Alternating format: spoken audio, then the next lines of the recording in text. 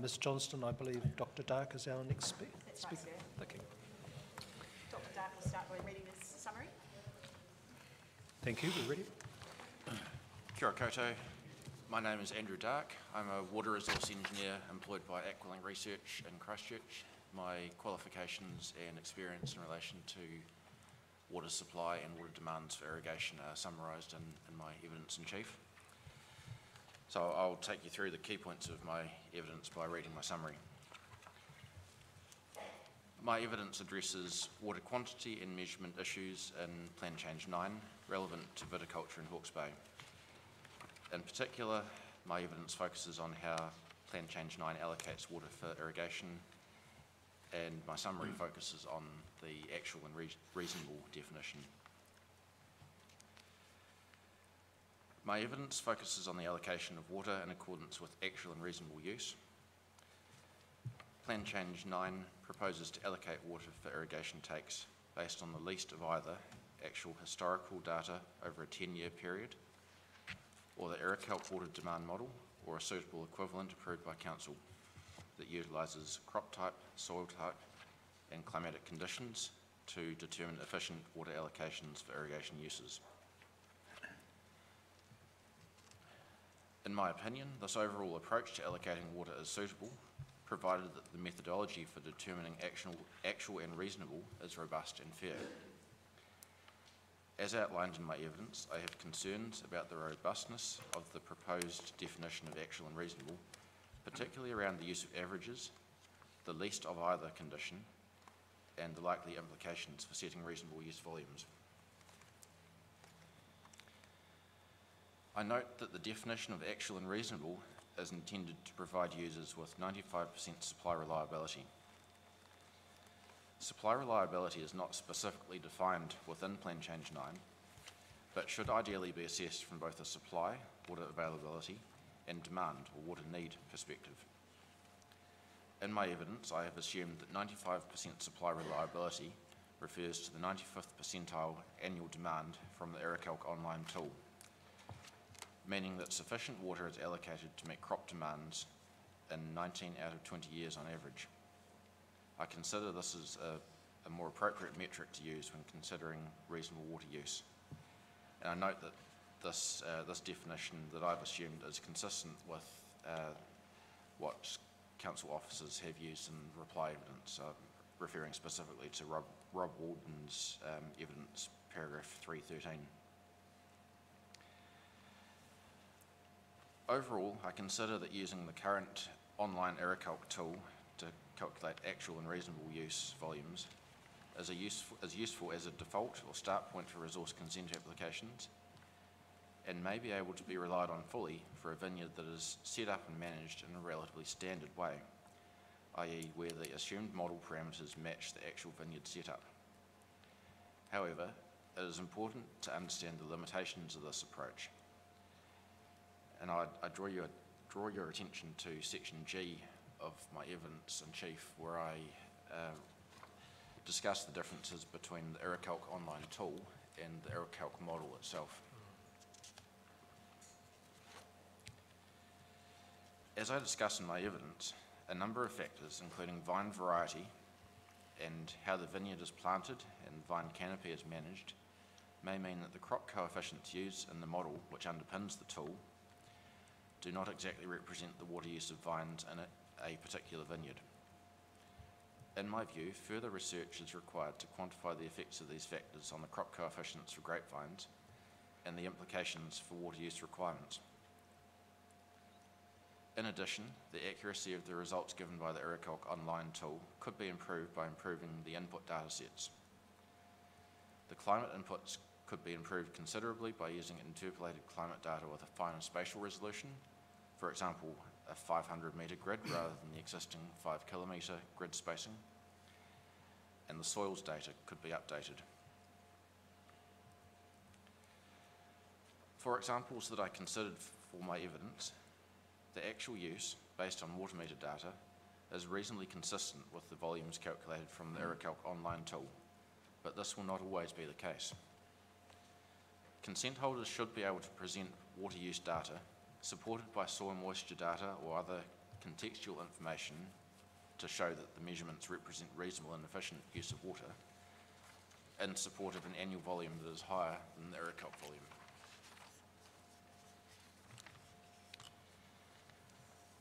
I do not agree with suggestions in the Section 42A hearing report that Iricalc tends to overestimate water needs for irrigation, and I'm unclear on the basis for these suggestions.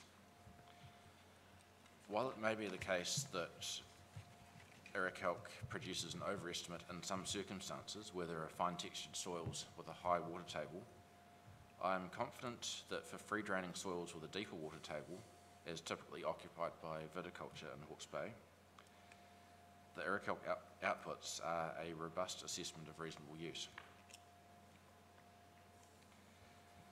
The proposed least of either approach to determining actual and reasonable use in combination with the proposed reliance on average water use over the 2010 to 2020 period is likely to have a major impact on the annual volume limits that will be placed on consents when they are reviewed or renewed. As I discussed in my evidence, an average over a 10-year period is not necessarily a valid comparison with a 95% reliability number from longer-term modelling.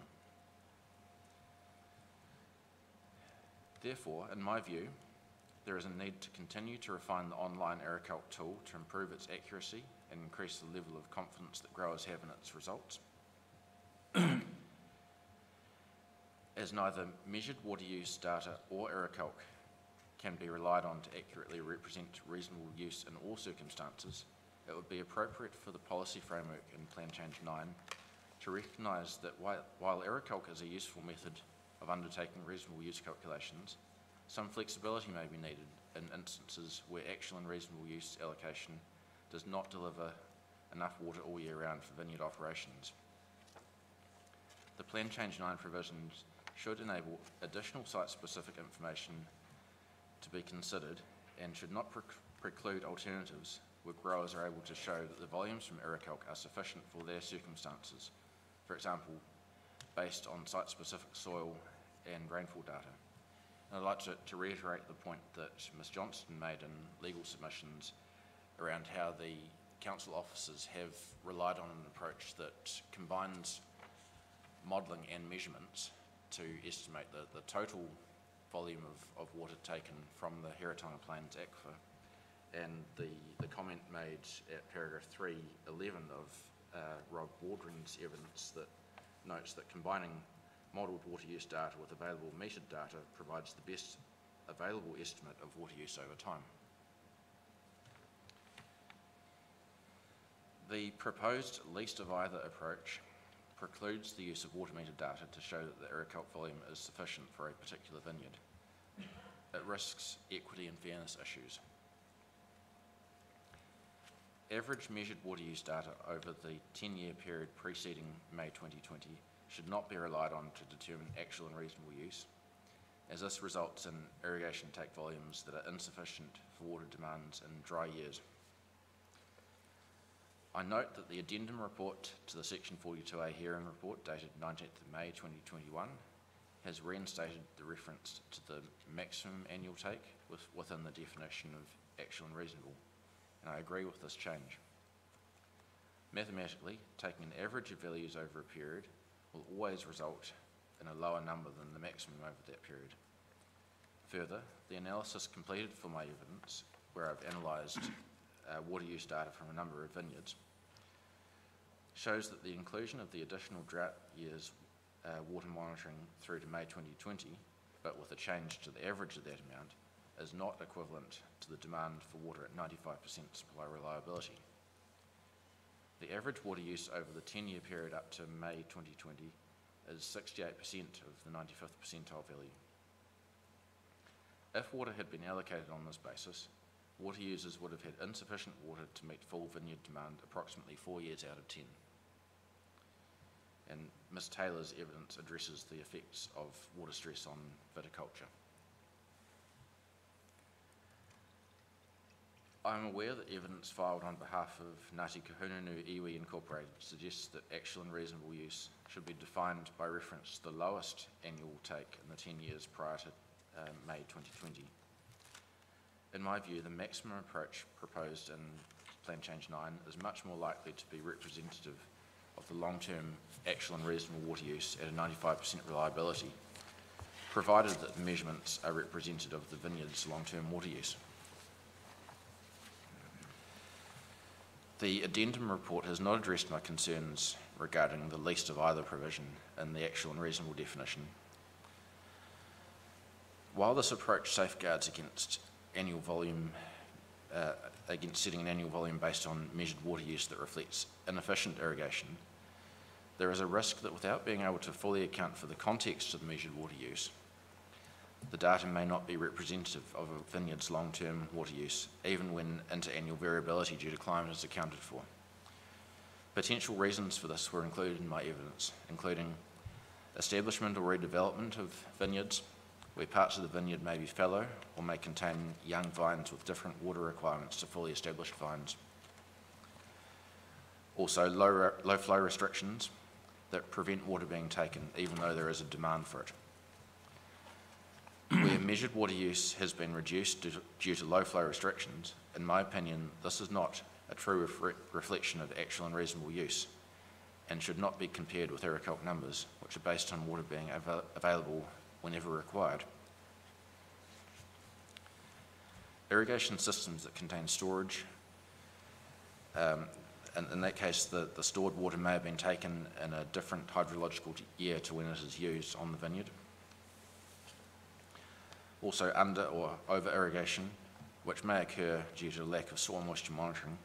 However, as you've already heard this morning, soil moisture monitoring is common and considered good practice in viticulture, and over irrigation is typically avoided as it can have a detrimental effect on crop quality.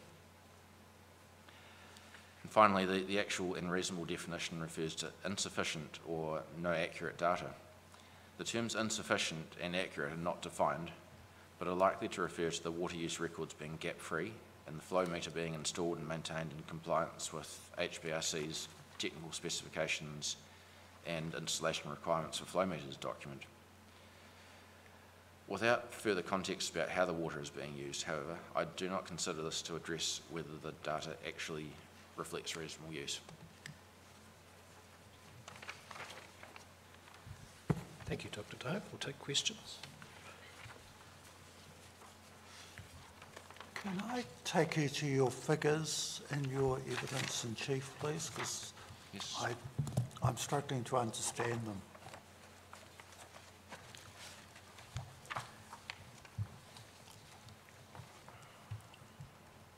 So you're referring to figure 1? Yep. So my first question, when you're talking about annual water use in figure 1, is that over a calendar year or is that over a water year? That's over an irrigation season.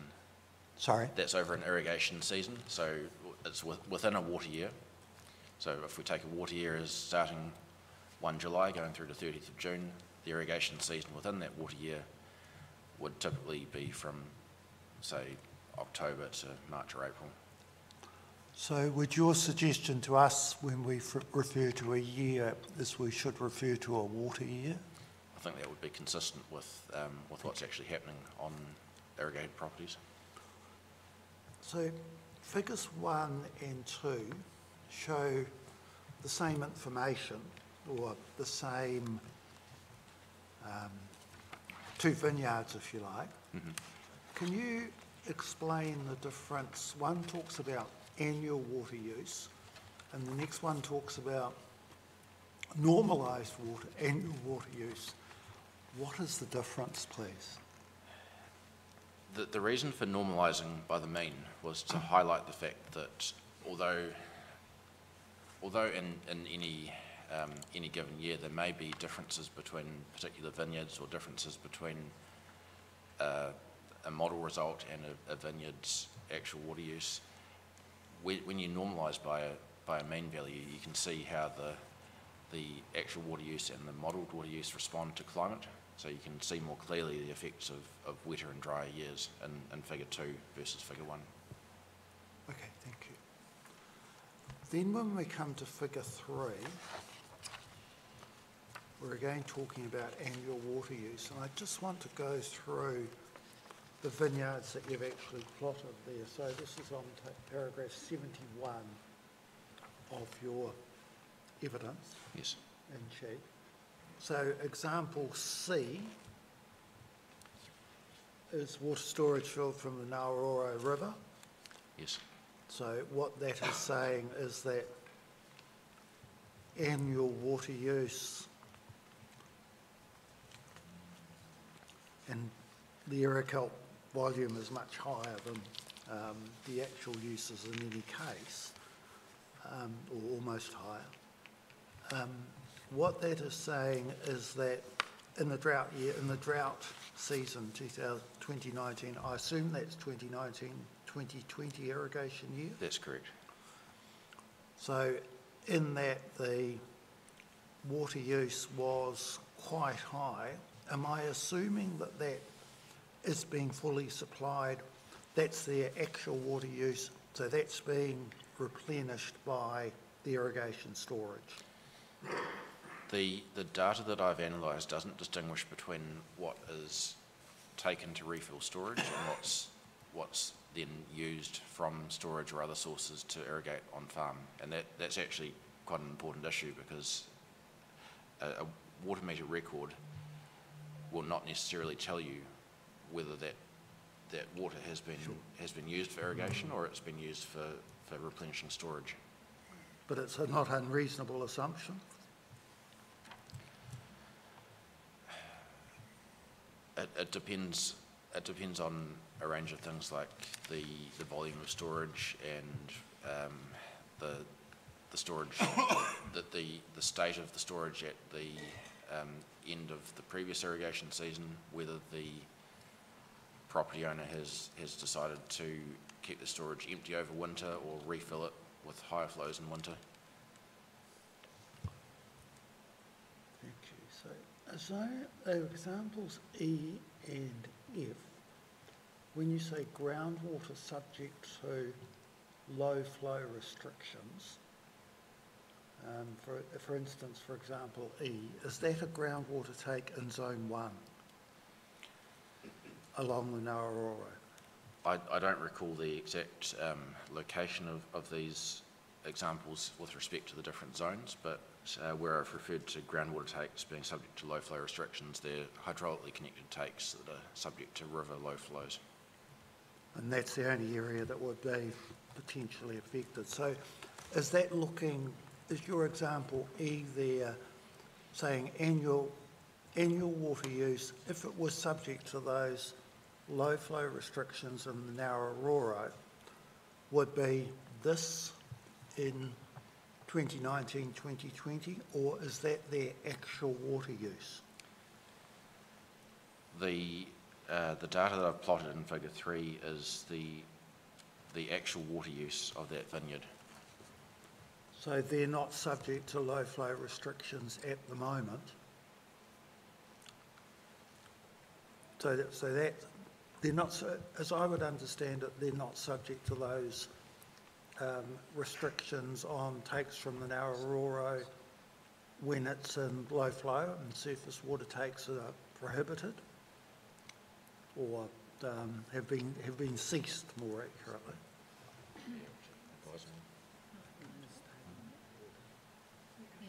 Ms Taylor might be able to assist, if that's all right, Commissioner.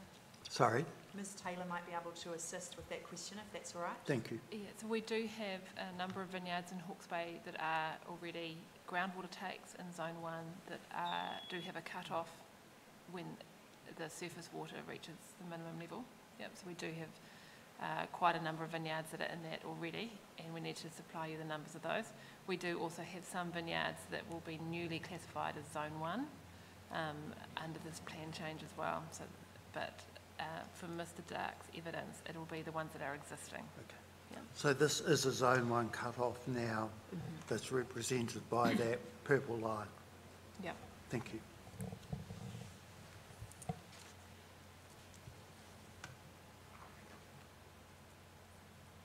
So what does, if that's example E, what is, it says example F, did it have water storage at the time this was,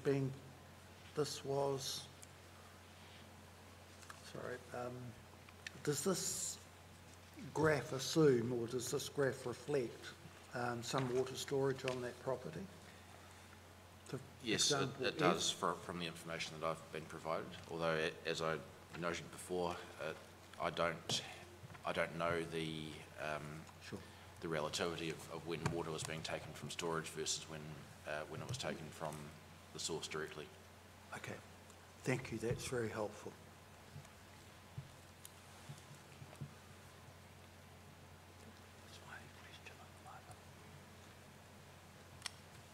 You just go to your summary evidence, the last paragraph, 11E, when you're talking about actual and reasonable definitions, and you comment on the fact that insufficient or no accurate data are terms that aren't defined in Plan Change 9, but you've referred to a document there, Regional Council document about flow metering, technical specifications and installation requirements for flow meters document.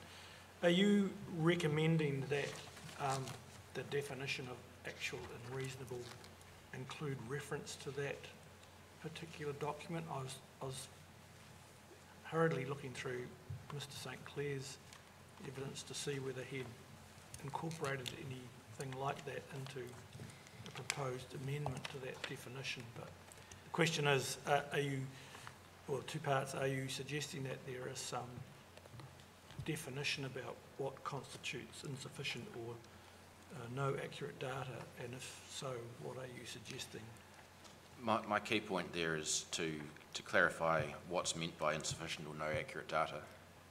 For example, if you have 2 years of water use data, is that sufficient? If you have several years of data but there are gaps in the data set, is that sufficient? Yep. That doesn't appear to be defined at present. No, and it's a good point, because I can see that can be a bone of contention or argument about what's sufficient and what's not. And so, but I was looking to some guidance as to some suggested amendment to address that particular issue, whether you had anything in particular. The HBRC technical specifications will relate more to how meters are installed and the standards for the data coming out of those. I'm not sure whether that document goes so far as to talk about gaps in records and that kind of thing. So is there anything, to your knowledge, in the plan, in the draft plan, which provides a mechanism for determining by any party, including the council, whether a data set is fit for purpose with respect to actual and reasonable, and clause B in particular? I'm not aware of anything that addresses that fitness for purpose issue. Mr. St Clair may be able to point to something.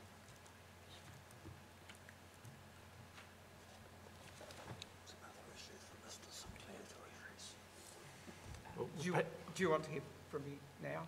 Well, we can wait till you, Okay. till it's your turn, but I'm happy for you if you've got a comment now. At the moment, I'm not aware of anything that defines that it would, in terms of whether the council maybe has a already established practice that it uses in assessing that, but I'm not aware of anything in the plan that specifies how sufficient data would be determined. Right, thank you for that. It might be for question for council staff down the track. Thank you. If I may, Commissioner, it is one of the reasons why that flexibility in terms of use of measured or modelled becomes quite highlighted with that example, in the sense that if there are limitations in data or an approach isn't working either via measured or a modelled way, the ability to combine or have some flexibility in how that actual and reasonable use is determined becomes even more important. And that's one of the examples of how it's not quite working from the perspective of the wine growers. Okay, thank you for that. Just one more question for Dr. Dark. The 42A addendum had a statement of reply from Dr. Rajan Yaka Yes. from NIWA, and he's commented on some of your evidence about, I think in particular about crop coefficients being fit for purpose. Wondering whether you've got any comments in reply to those comments. Yes.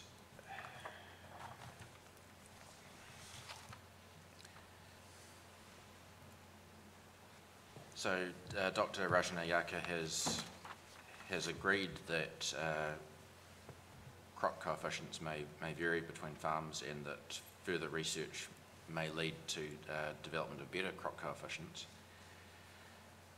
He's referred to some work that he was involved in regarding optimising of system capacities for irrigation systems. My opinion is that that work is not highly relevant to viticulture. It was work that was done in relation to irrigation of pasture, and given that irrigation already has a lower system capacity than pastoral systems, I think there's less room to move in terms of optimising system capacities. That work that he refers to also makes some assumptions about permissible amounts of water stress, and I don't think it's necessarily appropriate to apply those results in a viticulture context, given what we've already heard from Ms. Taylor about the effects of water stress on vines. Okay. So you're not swayed by his reply? I think in some ways the comments that Dr. Rajanayaka has made support the position of being able to combine measurements and models to get the best outcome. He refers to a couple of, I guess you'd call them cliches about modelling, in terms of all models are wrong but some are useful, and also you can't manage what you don't measure. And taking those two statements together, to me, implies that to get the best outcome we need to look at both measurements and modelling, and that's something that's not permitted by the least of either approach. Okay. Right. Thank you for that. I've got one more question. You work for Aqualink, and Aqualink runs the Irrikelp model, is that correct? That's correct. So you say in your evidence that Irrikelp doesn't overestimate water use. And I know that these models are a highly iterative process and keep improving. The staff are of the view that it does overestimate water use, and I suppose I've heard from, including Dr. Daverin yesterday, who I asked the question directly of, that Irrikelp consistently overestimates water use on a variety of soil types and in a variety of situations. It's important because if you go away from the least of test, then Irrikelp, the accuracy of Irrikelp becomes quite important.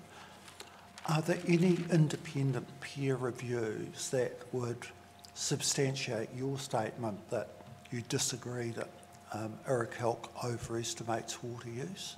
And if so, can they be provided to us, please? Because that's not my current impression, that's based on hearing about it for a long time.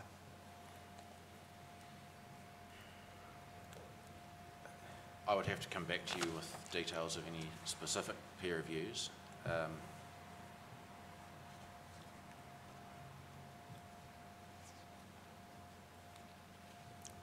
If some independent verification of that could be provided, that would be really helpful.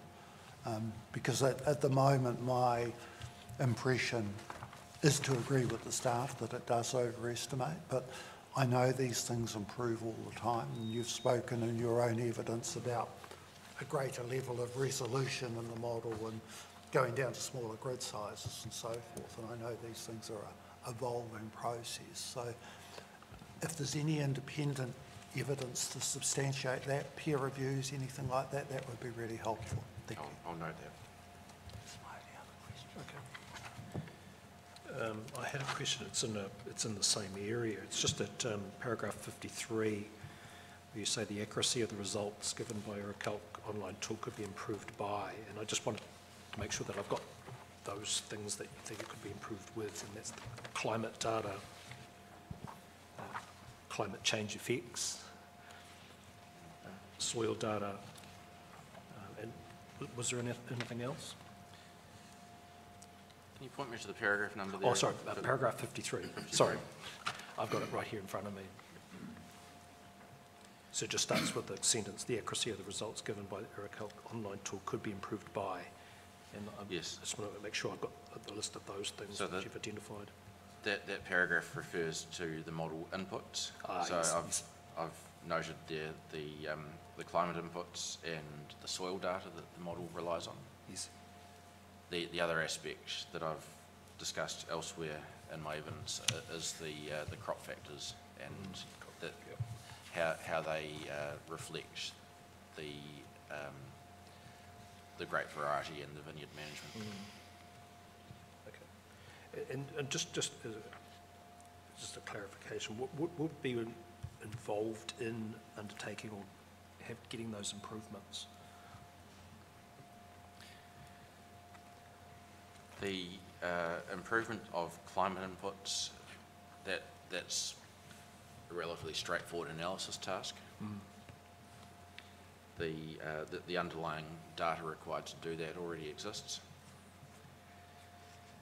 The soils data, there is more recent data through SMAP, which is Manaaki Whenua Landcare Research's soils database. Yes. And that's being improved on an ongoing basis. However, it's important to note that the data sets in the ERACalc online tool were developed some years ago, and that there's no mechanism at present for continuous updating of that tool.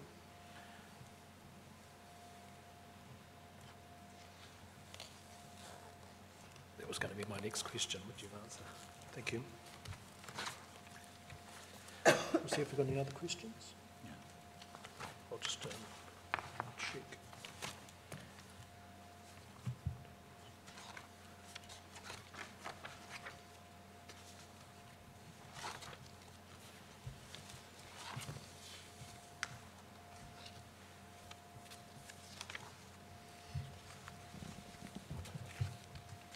That was all my questions.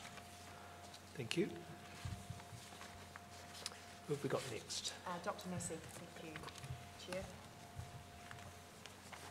Kia ora koutou, ko Edwin Massey, Tokuunga.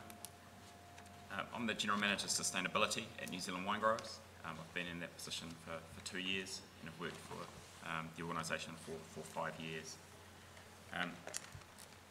You'll have seen my evidence. I just really want to highlight the key points in my executive summary as follows. Yeah, sustainability really is a crucial component. Oh, just hold on there, Doc. That's the summary that's in the evidence. Yes. Yes, that's right. That's right. Yeah. Sustainability is a crucial component of the New Zealand wine industry, you know, and more than that, it really is, you know, a unique selling point for our wine in market. You know, we don't have the 2,000 years of history as some in Europe may have, but we do have, the reputation for sustainable production that really sits our our wine at the highest level worldwide.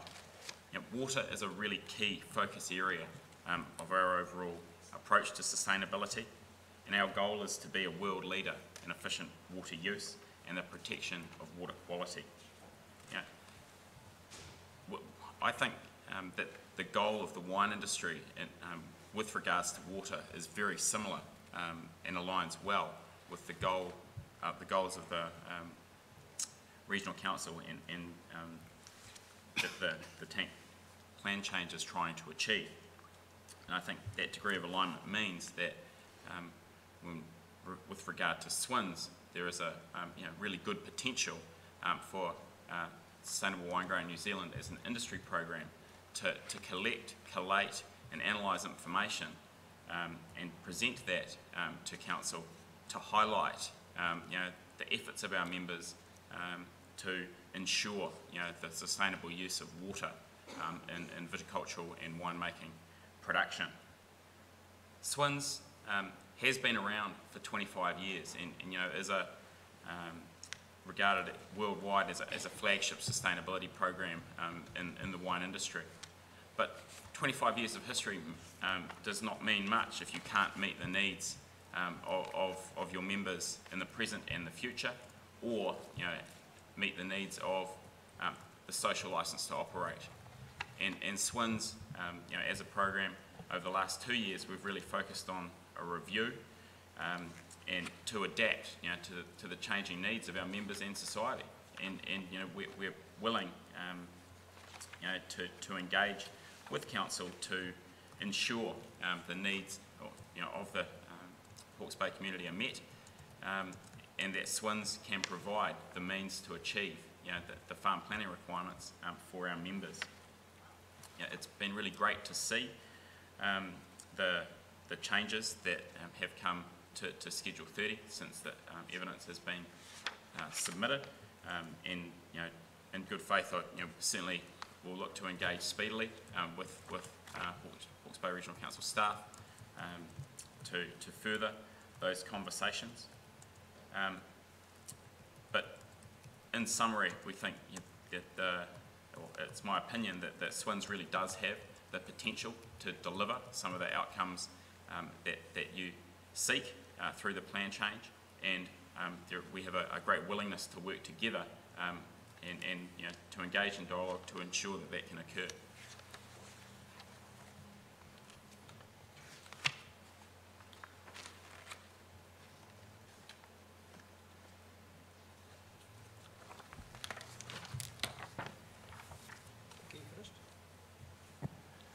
I'll see if we've got any questions.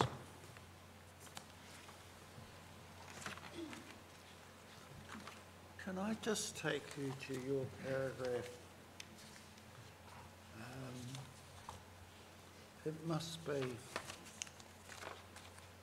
39E on page 12 of your evidence.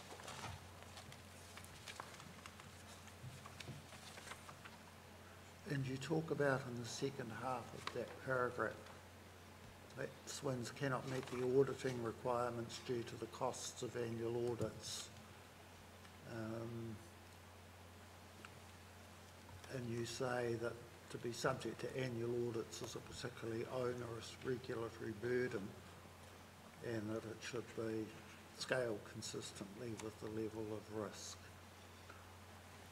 Are these programs accepted, to your knowledge, by other regional councils in a similar context, and is a 3-year period acceptable to them? So, two parts. Firstly, this Hawke's Bay is at the vanguard, of the planning and changes in terms of water management. So we haven't had to engage, with regional councils regarding the use of SWINS as an industry program in other regions to date. Those conversations are starting in other areas such as Marlborough. So the answer is no. But I do note in the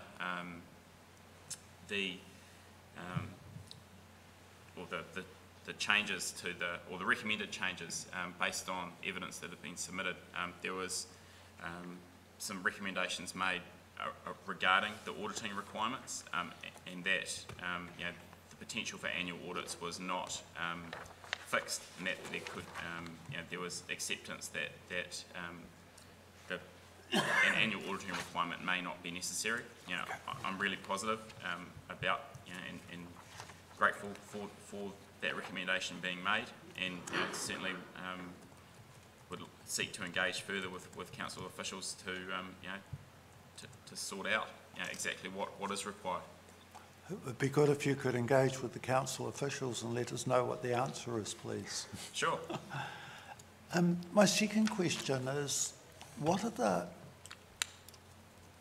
is the extent of the difference between this program and NZ-GAP, the Hort NZ program, in terms of the outputs that come out of it, please? Are they broadly comparable in terms of what's required and what the reporting requirements are? Broadly comparable, yes. Often in NZ-GAP, the reporting requirements and standards are set by regional regulations or national national rules. Yes. For SWNS, we've essentially set standards often above those, and they're not, or have not been to date, anchored to regulatory requirements in specific regions. They've been more set at a level based on potential interest in the market and from overseas, but also around the basis to ensure social licence to operate and guided by decisions made at board level. But both are very similar to the extent that what they're trying to achieve is saying that this product meets high standards, or these products meet high standards, and so are totally suitable for export. Is that a fair? Yeah, that's a fair summary. I mean, it's trying to establish both programs try to establish best agricultural practice in their respective industries. Okay, thank you.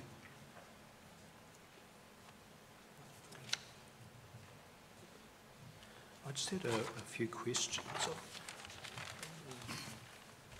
The SWNS program is something new to me, and I just wondered whether it responds in a national way to, you've said that it's not intended necessarily to be a regulatory tool, but I'm wondering whether it responds in any way to, in a social licence way, to special relationships of Māori with ancestral lands and waters,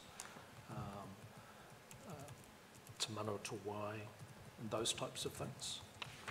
Yeah, so as outlined previously, SWNS, to date, has not, specifically responded to those matters. However, since 2019 in the review of SWNS, what social licence to operate is in New Zealand, and an interpretation of that is rapidly changing. And it's really important that the program changes to meet those requirements of society. And so, while it hasn't as yet, by being involved in processes such as this and seeking to equivalent things such as equivalence, we are rapidly adapting the program to meet new sets of needs. You've suggested that the SWNS program could be,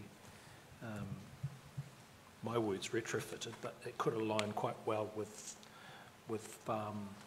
freshwater plans in the future. How far away do you think that is? Look, from your perspective? I think for our program to remain relevant with our members, we must move quickly to ensure we can meet those requirements. It will require investment. Investment is based on levy, and that happens on an annual cycle. So as quickly as possible would be the answer. At paragraph 20, and there's been questions about annual auditing and the like. And just in that last sentence, says, particularly in regards to the SWIN's requirements, and I'm not sure exactly what they might be, but if there's corrective actions are not met, ultimately lead to deregistration, and I was wondering if anyone's been deregistered. Yes, they have. Then they have been re-registered. It's a continuous improvement type model, and we are working on terms and conditions which specifically go into more details around breaches. Those are yet to be signed off. I should have asked, it was probably more appropriate for me to ask questions relevant to the plan change that we're considering. Were there any matters, has anyone deregistered in regards to water use? Or? Not to my knowledge. Okay.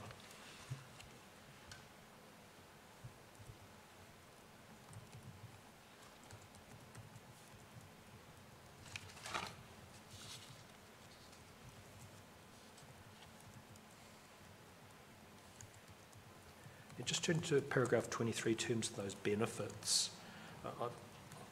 My summary of those things is there's information collection, so there's a voluntary program of providing answers to the questionnaire. There's some verification of that information, is that correct? So, yes, the audits happen every 3 years. Every 3 years, yes, so, that's the audit. Yeah, they submit their questionnaire across the 6 focus areas of the program, and then that information is verified by an audit every 3 years. And the benchmarking on water use, what does that look like?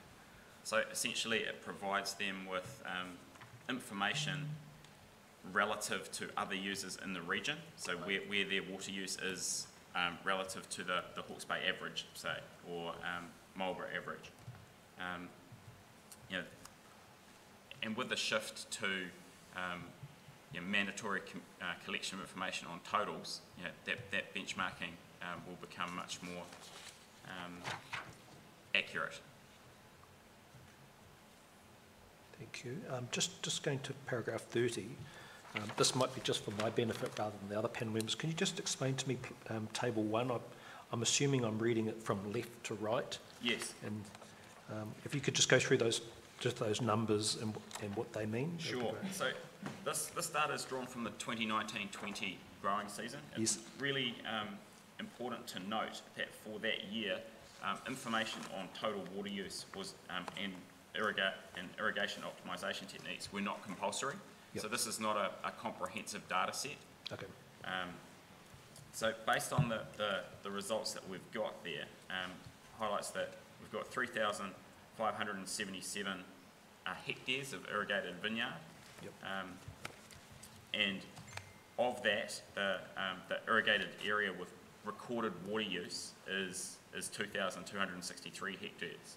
So that, and then the rest highlight, as per the scorecard, or as it was then, that is the totals, the data that we have collected, and it highlights the total recorded use, water use in millimetres, water use litres per vine, the planting density of that area, and then the total rainfall.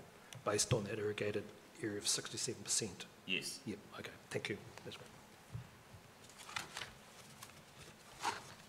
That was all our questions, thank you. Thank the Chair. That leaves Mr St Clair, who will commence with reading his summary. Good afternoon, Mr St Clair. You're known to all the panel members. If I could start, please, by just making a couple of corrections to my evidence in chief, please.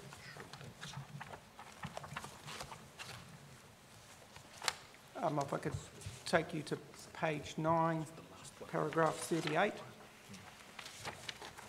Is that paragraph 78? Page 38 on page 9. And just in the first line there, in my view, the office have set out fulsome, there should be a fulsome assessment.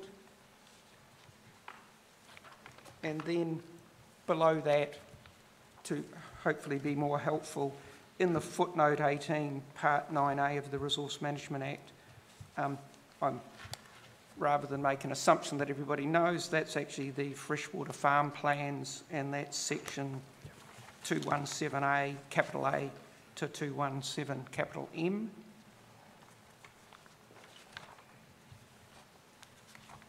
You just repeat that? 217, capital A, to section 217, capital M.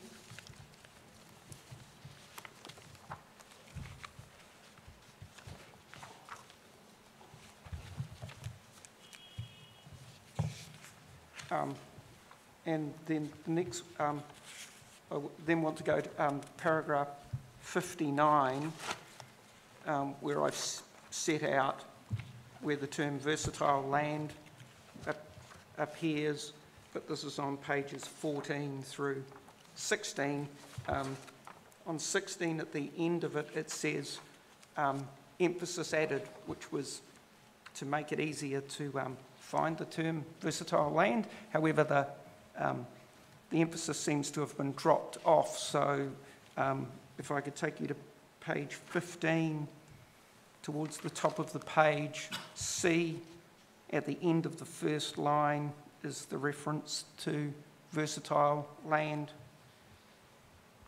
Then in the struck out D, the fourth line, towards the end of that, there's versatile land there.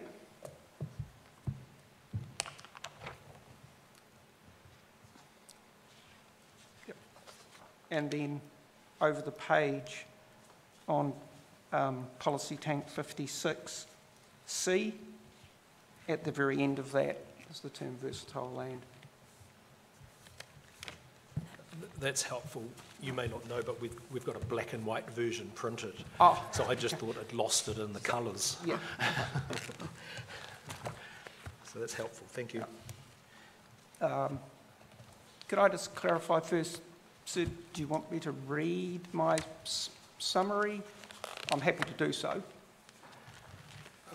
We're happy to just, perhaps you point out the important points you want to make. We've had a chance to have a skim read Okay. of it last night. Certainly I have this morning, and then we can ask some questions. Okay, thank you. So, just in relation to the relevant planning instruments, and I think they've been identified as the NPS-FM 2020 and the regional policy statement, which is the parts that need to be given effect to in terms of the plan change needs to do that. And then in 3, I've set out the objectives and policies in relation to the RPS in particular that are applicable to the wine growing industry. And then I've also set out that you need Section 32 analysis evaluation needs to be undertaken even when you're giving effect to those higher order documents.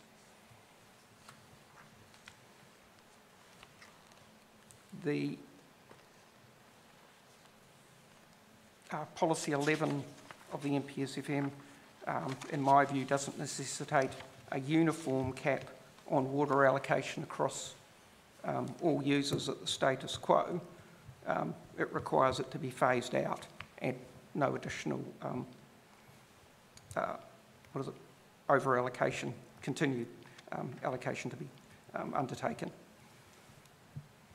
In terms of 4, just relating to the, Section 32, that's about the appropriateness of the objectives and provisions, and just from a planning perspective, there's a different test for objectives than there is the provisions being the policies, methods and rules.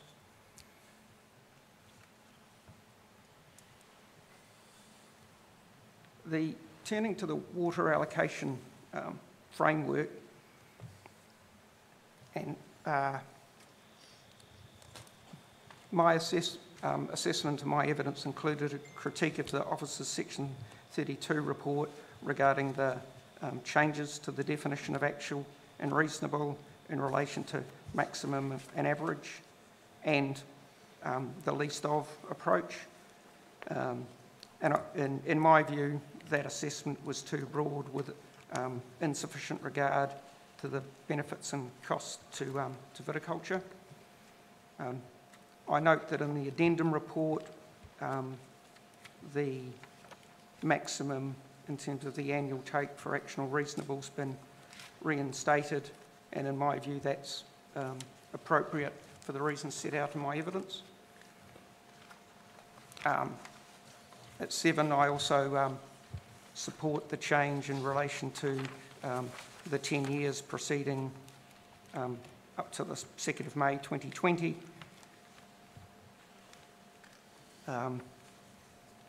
The addendum report, as far as I go, didn't identify or address the issues I raised in relation to the least of either structure and in terms of the definition of actual and reasonable.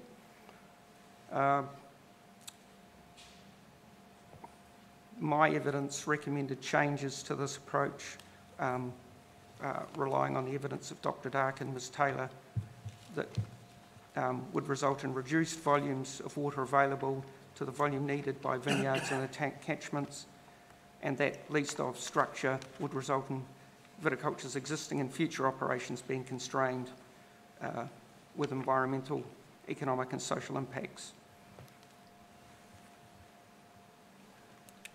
In terms of other matters, I have agreed with the officer's proposed changes to Schedule 28, which has made it clear the production of land in the source protection zones requires farm plans as a high priority and to be prepared within 3 years.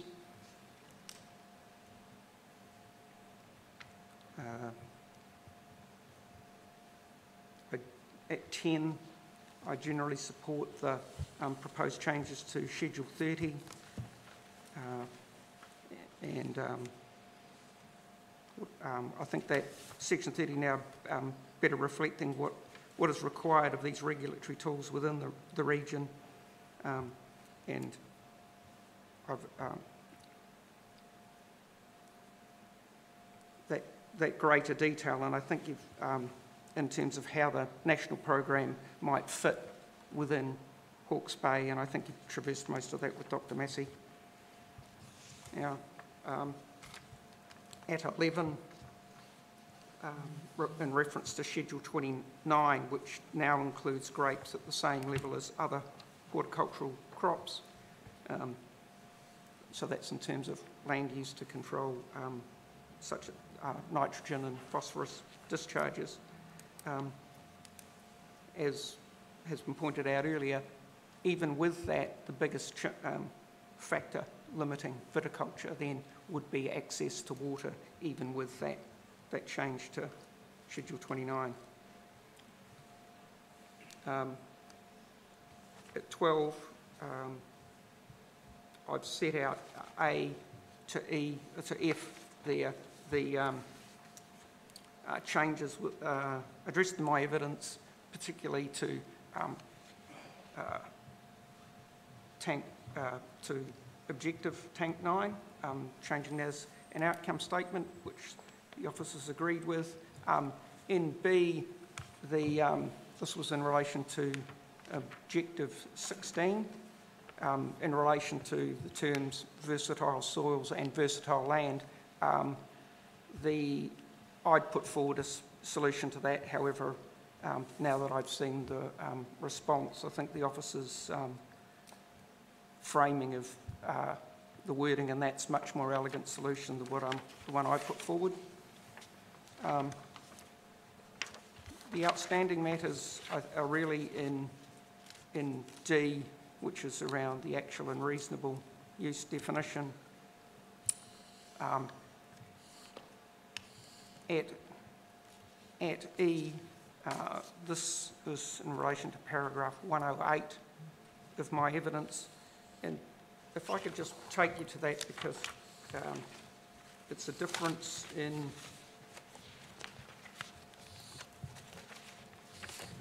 the wording. So in paragraph 108 of my evidence in chief on page 29, at the end of it, it says, F, water harvesting and storage. I've suggested putting in water harvesting, storage and the controlled release. The officers thought that it was implicit within the objective that the release was included. However, I've sort of reflected on that a bit further, and I think that it still needs to be there because you can't rely on something that's implicit. And I know that in terms of some regional councils require discharge permits in relation to dam takes, diversions, that sort of thing. So that's separation between 14 and 15. So I think that that should be included.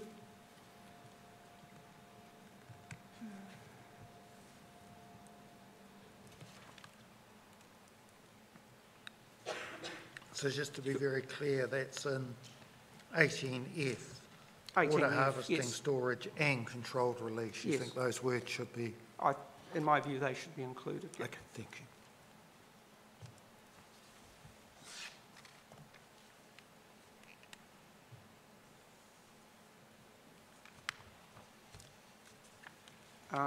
There was also one part in my evidence which is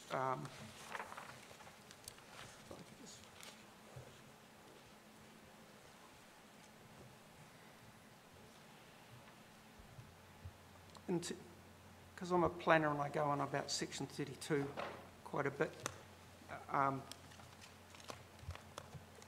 probably paragraph 101 summarises what I think should have occurred, and this is because viticulture is at being very efficient and it being locked in at that point, that the analysis that's included in the section 32 didn't assess the differences between water users in relation to efficiency. What it did was that it assessed actual three options, rather than, it seemed to me that you would need to look at it between different water users in order to be able to understand what the impacts on those different sectors might be.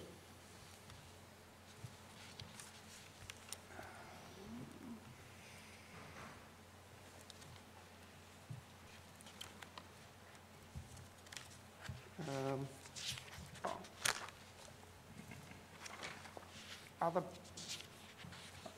going to come to the matters that Commissioner Cowie asked me about very shortly. One thing with all of these that I could take you to Tank Rule 9. This is on page 46 of the addendum.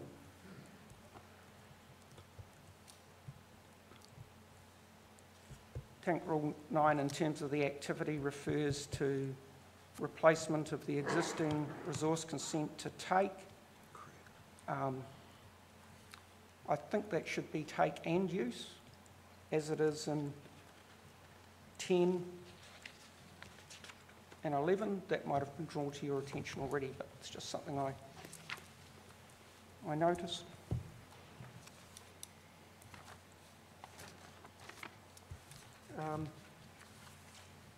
Then Commissioner Cowie asked me about earlier, were there any submissions on behalf of wine growers as in relation to Rule 11 and Schedule 31. And if I could take you to the submissions of Pernod Ricard. So you'll have to give us just a little time to find them, Mr. Sinclair.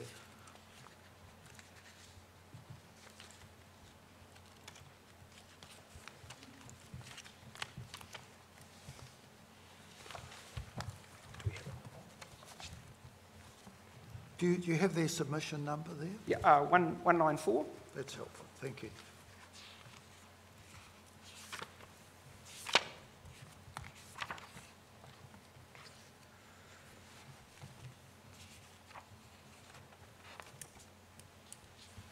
And One if of you the went to advantages- page 54, Sorry, let me go No. to, we need to find it first, or I need to find it first.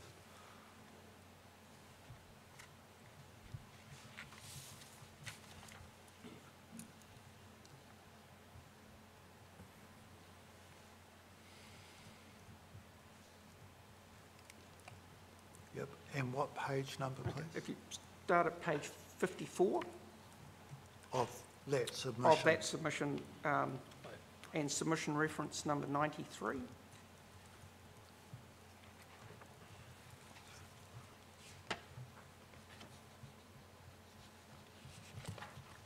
Yep, So those 93, 94 and 95 are all in relation to Schedule 31. And then 95 is in relation to Schedule 31 and Tank Rule 11. You can see on the right-hand side that it also relates to. Those are, depending on the nature of your questions, it might be that one of those submission points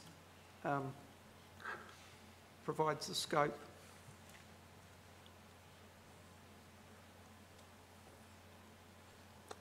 it's probably a bit of a long bow from the submission, but let me ask you the question anyway. At the moment, as I read the Rule 11, so this is for potential new takes, and it refers to it's discretionary Yes. and condition 2, B2, refers to the total amount taken either by itself or in combination with others. Relevant quantity matter specified in Schedule 1. And if it doesn't meet this rule, it then defaults to prohibited. If we go to Schedule 31,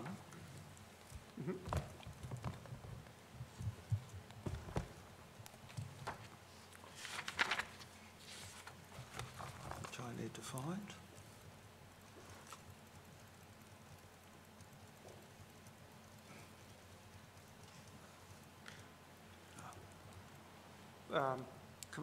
I'm on Appendix 2B of the recommended changes, page 58 for Schedule 31. I'm not there yet.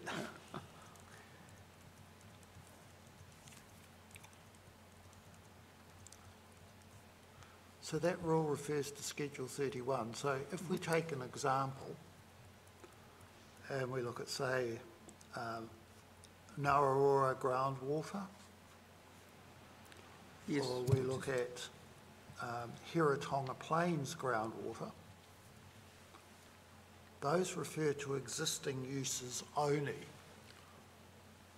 So my understanding of that rule is that my understanding of the interrelationship between the schedule and the rule is that if you apply you can't apply to take any additional water from Nararora groundwater because it refers to existing use only. The same with Hiratonga Plains groundwater. Is that your reading of how that rule, how the schedule would apply to that rule? I'm just looking at the note that relates to that. So the rule refers to the schedule. Sure. Yep. The schedule says, and it's for potential new takes. Rule 11.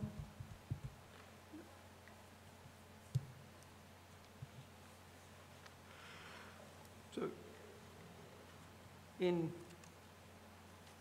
B, in Tank Rule 11, Yep. 11, 11. I think it's 11B2. D, yeah, 2.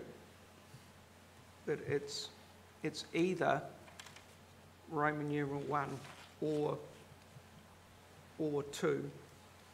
So either in terms of Roman numeral 1 is either for the continuation of a water take as previously permitted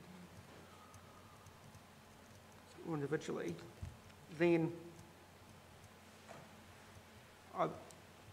wouldn't 1 apply without reference to 2? Yeah.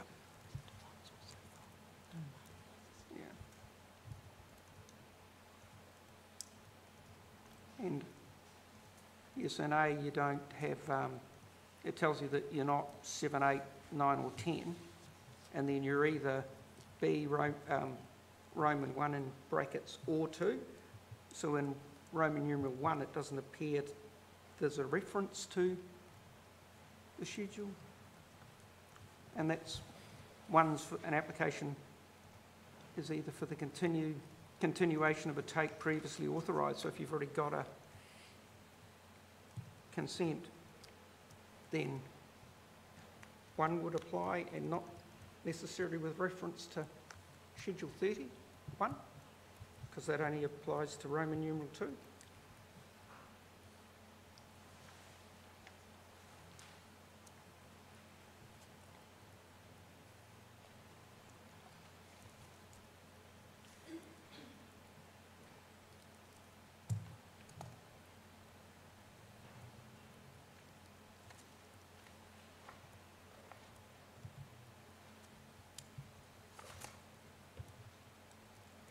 So you read that.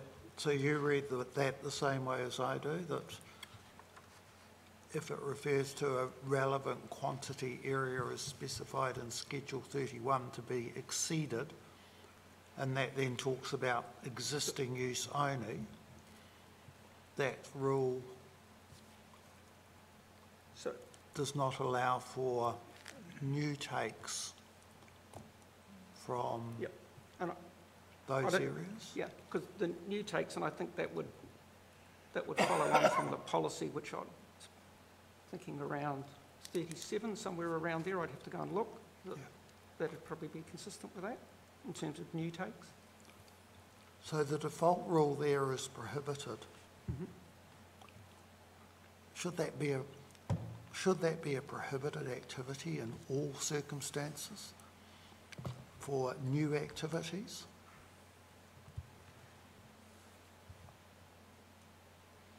Would depend on how much weight you would place in terms of having to give effect to the MPS 2020 to avoid over-allocation.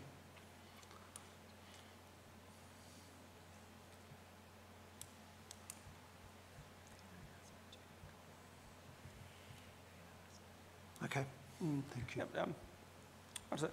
I think Pernod Ricard's submission suggested that that might be non-complying activity rather than Yes, yes. prohibited.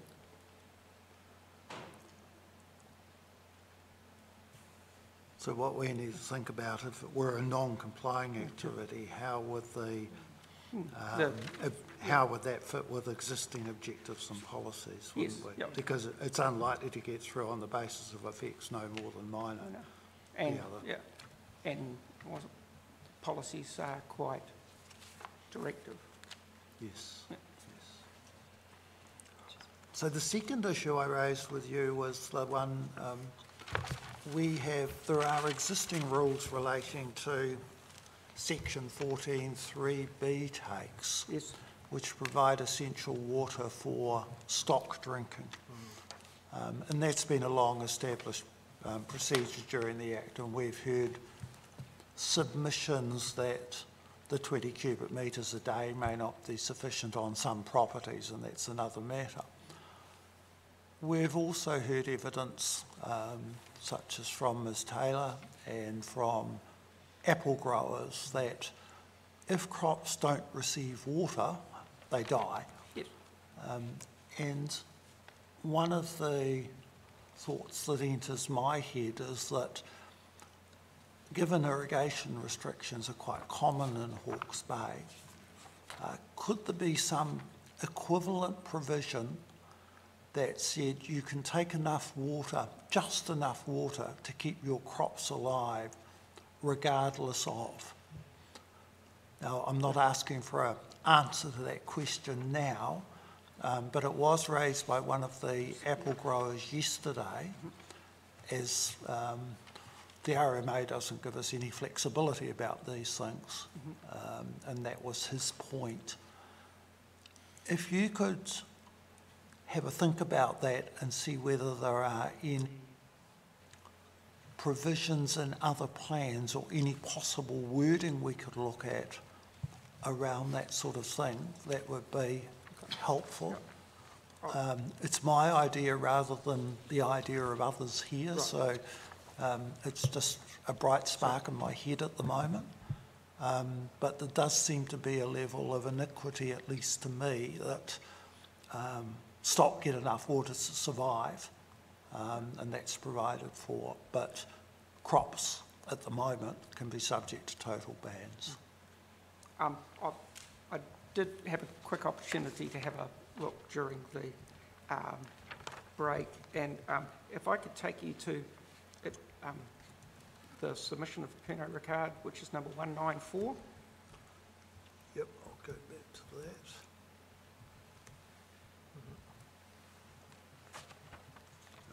Sorry, wrong one.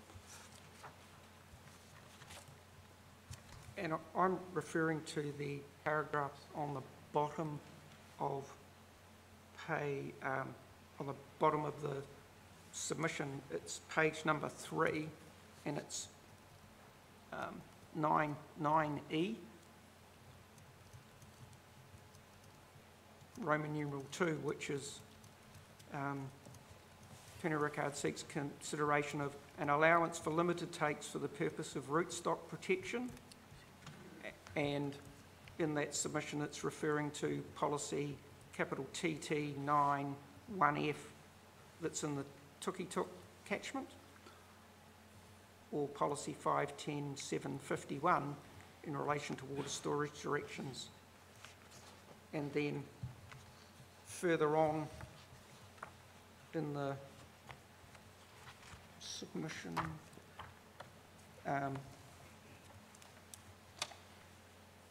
on page 39, submission point 70, 194.70 refers to that.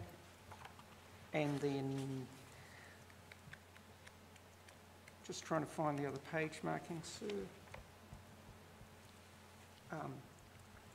Page 20, submission reference number 37.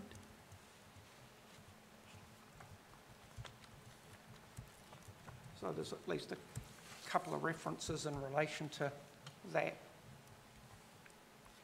that might be of assistance. So those provisions already exist in the Tuki catchment, do they? Yes, I understand they came in through the Tukituk plan change process. Thank you very much. That's very helpful. Thank you.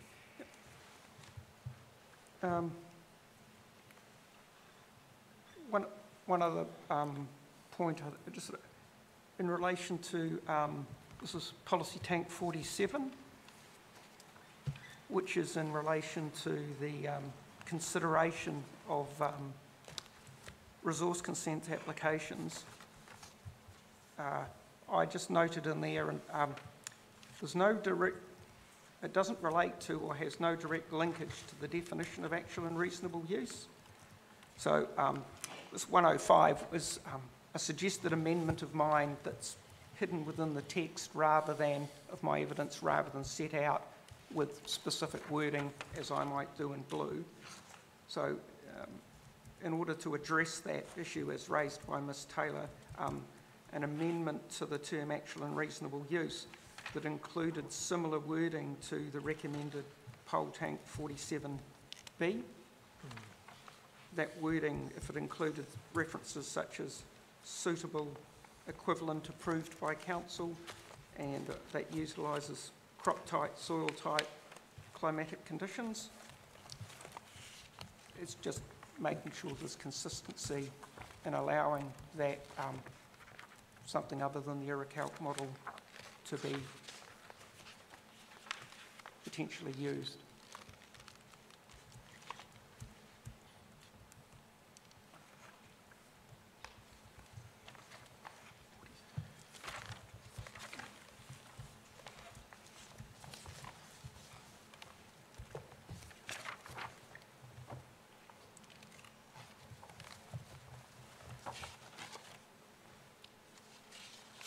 Yeah, and whether, for consistency purposes, that if you're doing it in 47, because that's about surface water takes, you might want to do it in policy 37 as well.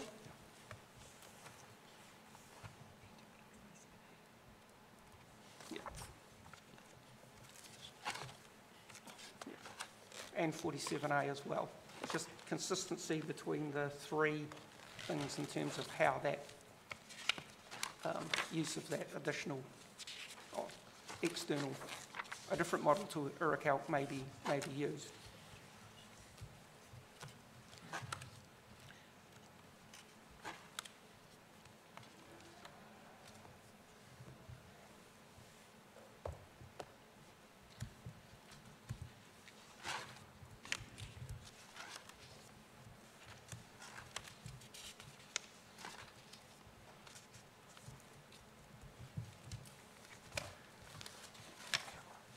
Let's see if we've got any additional questions.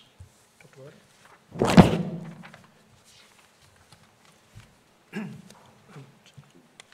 On the issue of versatile land and versatile soils, Yes. which you discussed Yep.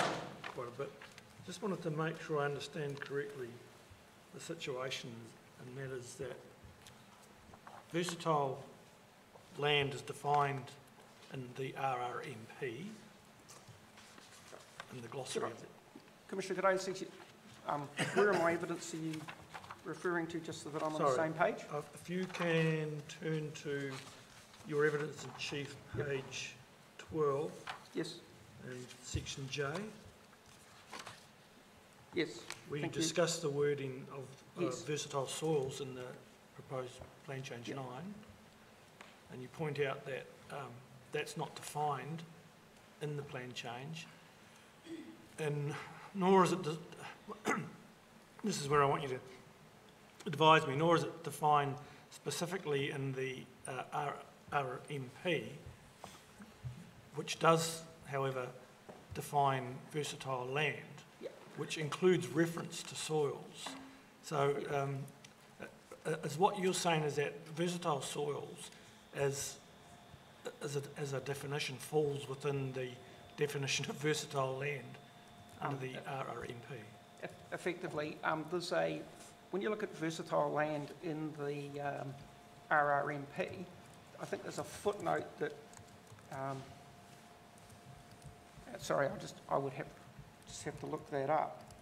There's a footnote that refers to versatile land and what that means, that it includes the soils specifically related to viticulture. And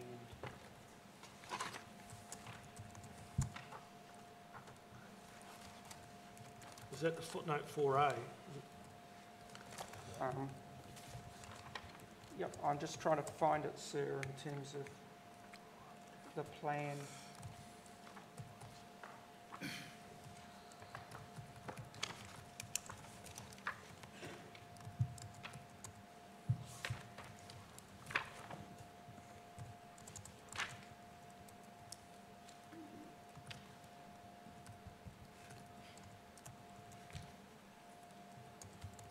Yes, sir.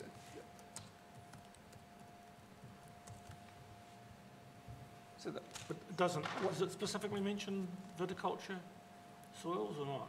I can't see that.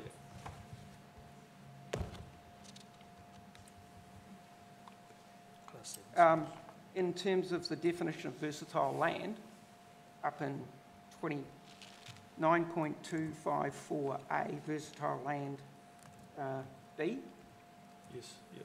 that refers to the viticultural Okay. land. All right, And the amendment you've suggested in your evidence is objective Ma- tanks Yes. extending. However, I put that in evidence, then I saw the change, sir, that the officers had made, which was to make it, to change soils back in that objective to, that policy to land, and then I thought that was a more elegant way of addressing the matter, rather than one that I'd put forward in evidence. So you're happy with that, officers? Yeah, yes, sir. Okay, thank you. I've got a question. It's not perhaps directly to Mr St Clair, but to the panel, your panel that is.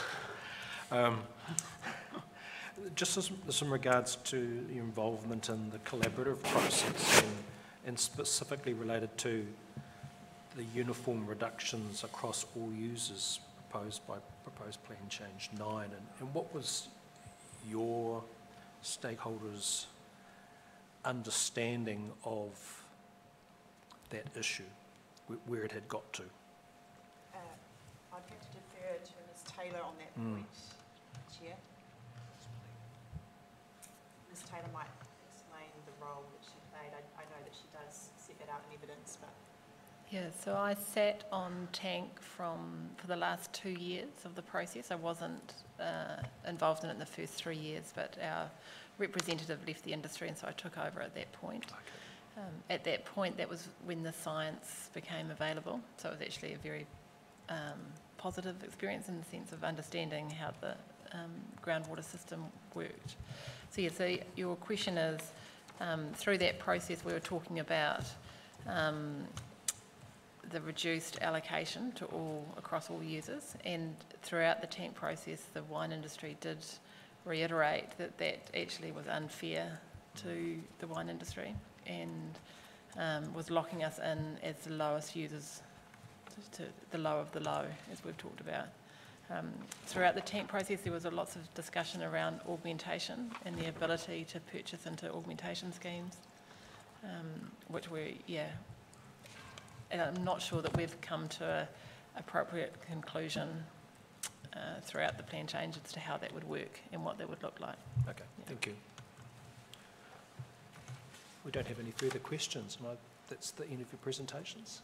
may I... And I was going to invite you, if you wanted to make any concluding remarks. Most Just happy to one hear point I just wanted to expand on, and I think it's quite important because Mr St Clair just noted that there was an aspect of his evidence that wasn't carried over into the amendments shown within the plan change text, and he referred to as 105. Yes. And I know he touched on it, but I just want to make sure that, given that it wasn't in his marked up changes, we are clear about what we're asking for there. It goes to the efficiency use point that I've also raised in legal submissions, but in addition to referencing, if we go to policy tank, or poll tank 47, he's recommended that the wording of A and B. Can you just point us to... So I'm looking, it's probably easiest to maybe work from the page. I'm at page 29 of the addendum report dated 19 May 2021. It's the track change provisions, recommended changes to proposed plan change 9. Page 29, was it? Yes. Okay. And when it's page 29, it's page 29 of Appendix 2, which is the further recommended changes.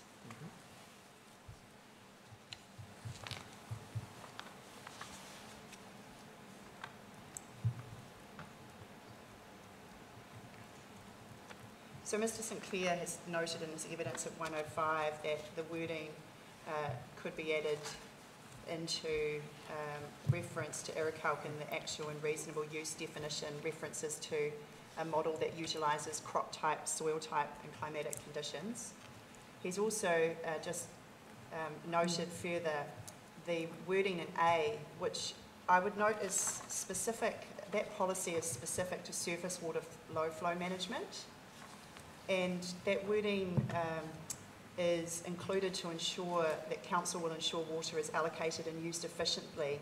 And it gives reference there to a number of things that they will take into account in ensuring that the use of water is efficient.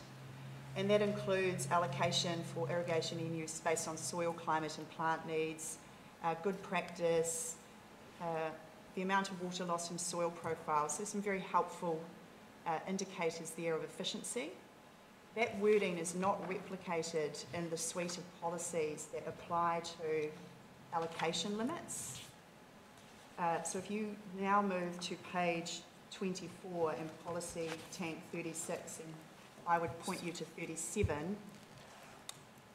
As I understand Mr. Sinclair's evidence just now before you, he's invited you to consider including the wording from whole tank 47A and B into policy tank 37, so that those efficiency factors or those matters over which council will ensure are replicated there, so that they can also be had regard to at D, in my submission, would be useful at D to ensure that when consent applications are before a council officer, they have something to guide their assessment of efficiency of water use. Bearing in mind that what our case to you today is that viticulture has good grounds to be able to make a consenting argument under 104 around those sorts of things. And it would help council officers and also viticulture have an understanding of what efficiency is. Mr. Sinclair might wish to expand on that, but... Sorry, because 47 is only about when you're considering a consent application, not when you're actually looking at how, for instance, in policy 46, which just above that, will ensure efficient management and allocation by, and it's the actual, one's to do with resource consents, one's looking about how you actually manage the allocation. So you need, yep, and the 146 and 47 are about surface water, 37's about groundwater in terms of the aquifer. So it's just consistency across all of those policies and how it would apply. That's noted. Thank you. Thank you. So the key point is they should be totally, well, nearly totally aligned with one another. Yes. Thank you. Thank you very much.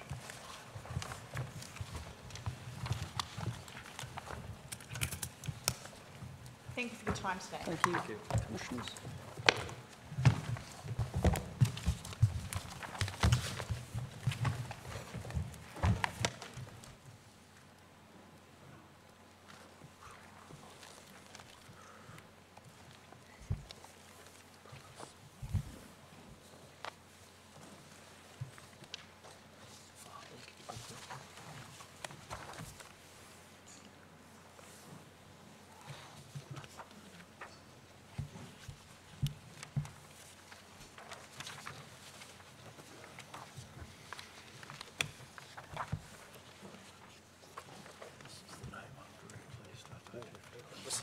This is good practice for me.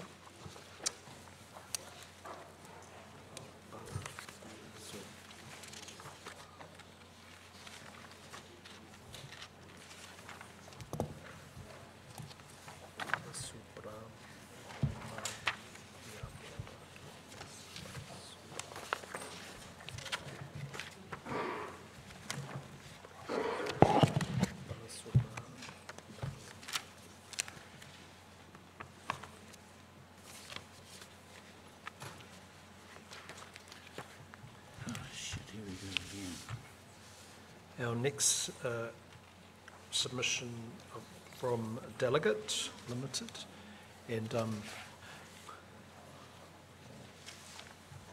Ms. Bloomfield, welcome again. And do we now? I'm going to say this slowly. Do we have Dr. Rangasamy Balasubramaniam? He calls himself Bala, so should we just use that for simplicity? Unfortunately, he suffered a health event over Queen's birthday weekend, and he's presently in hospital, and very distressed that he can't be here today. But in the time since I became aware of that, I've not been able to organise to have somebody else from Delegate attend instead. So I'm afraid it's just me. And again, I'm asking for the panel's indulgence. If there are questions that require answers from a representative of Delegate, if I might be permitted to take a note of those questions and provide answers in writing. You seem to be having a tough effect on your experience. I feel like, yes, that's right. I'm getting a reputation.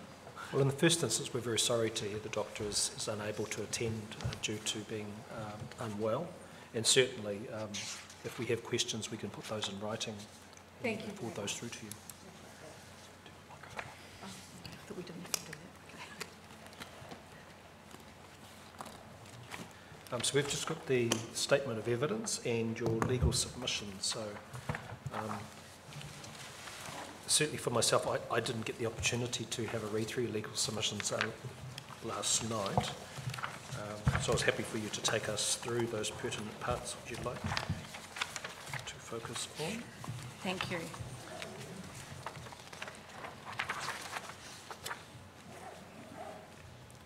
So I start by saying that these submissions are supported by the statement of evidence that's been provided by Bala. He is the Grower Business Development Manager for Delegate.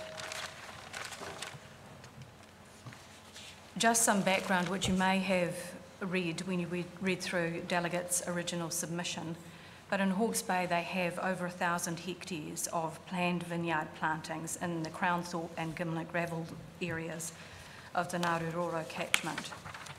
So of that, there are 677 hectares of planted and productive vineyard currently established, and there's also a substantial winery development located on Evenden Road. And there is, just for your reference, attached as document A to Bala's evidence, an aerial map showing the location of those vineyards and of the winery development as well, if that helps. Thank you. So the current value of those resources is significant, as I've said at paragraph 4, over $230 million. The company employs a number of permanent staff, 30 of them, and then between 100 and 300 contractors on a seasonal basis. I've said at paragraph 6 that the winery development on Evenden Road has been future-proofed. So consents were granted basically for the ultimate processing of up to 20,000 tonnes of grapes per annum, sourced from the winery site, Delegate's other vineyards in Hawke's Bay, as well as the 400 or so hectares of land that Delegate intends to plant over the next 10-year timeframe. It holds a number of consents, and those are set out at paragraph 7 of my submissions. At paragraph 8, I've just set out the primary concern that Delegate has about this plan change, and that is, as the plan change, its effect on the company's ability to renew consents for planned future development which have not been fully implemented at the time the existing consent expires.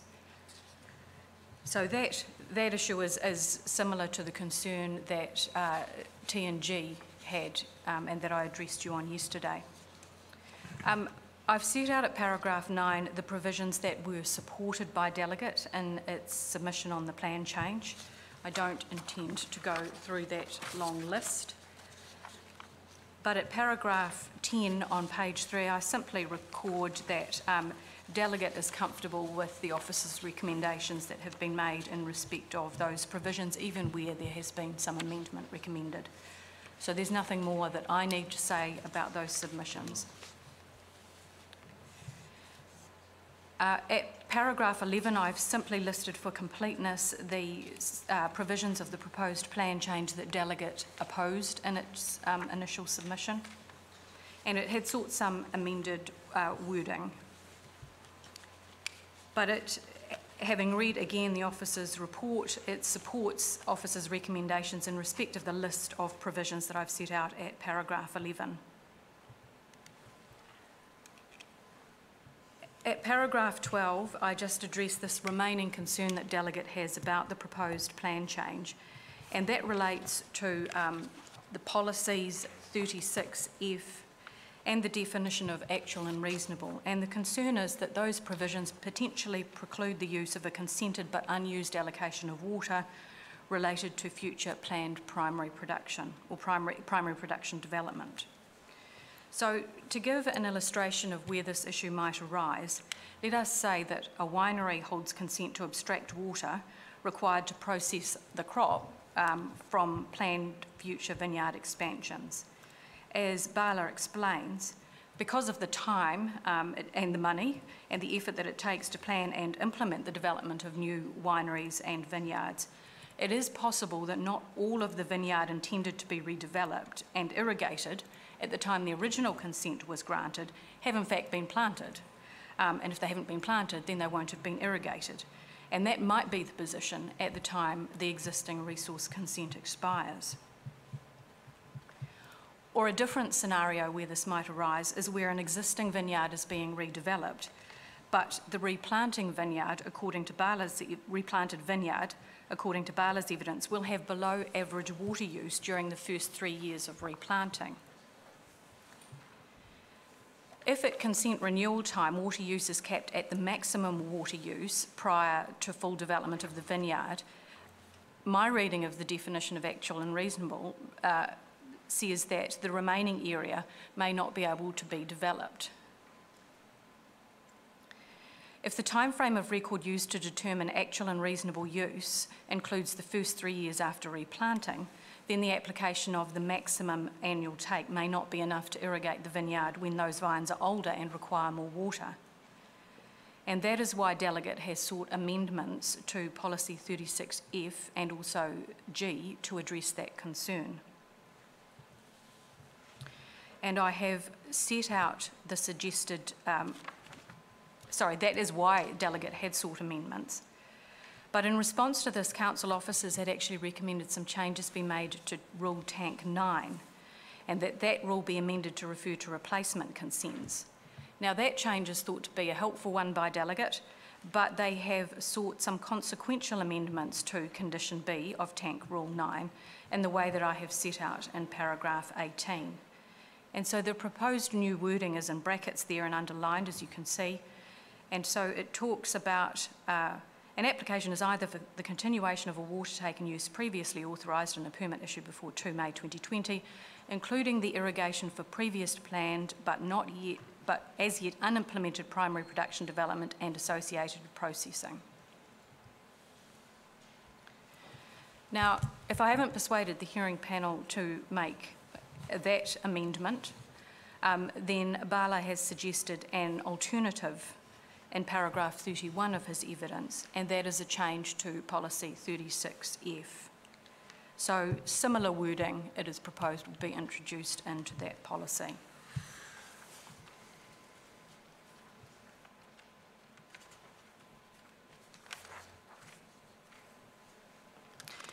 Now, Mr. Chairman, yesterday, one of the questions that you asked of me when I raised this issue, or a very similar one for T&G, was whether this was a bit of a Trojan horse argument, I think was the phrase that you used. And I don't know whether that is, whether my answer, the answer that I gave yesterday was satisfactory. I mean, I have gone through and carefully analysed the definition of actual and reasonable this morning in order to work out whether this argument actually has legs or whether I'm seeing things that aren't there.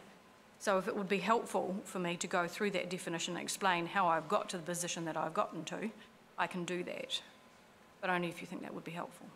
Yes, please. Okay, so if we turn to the definition of actual and reasonable.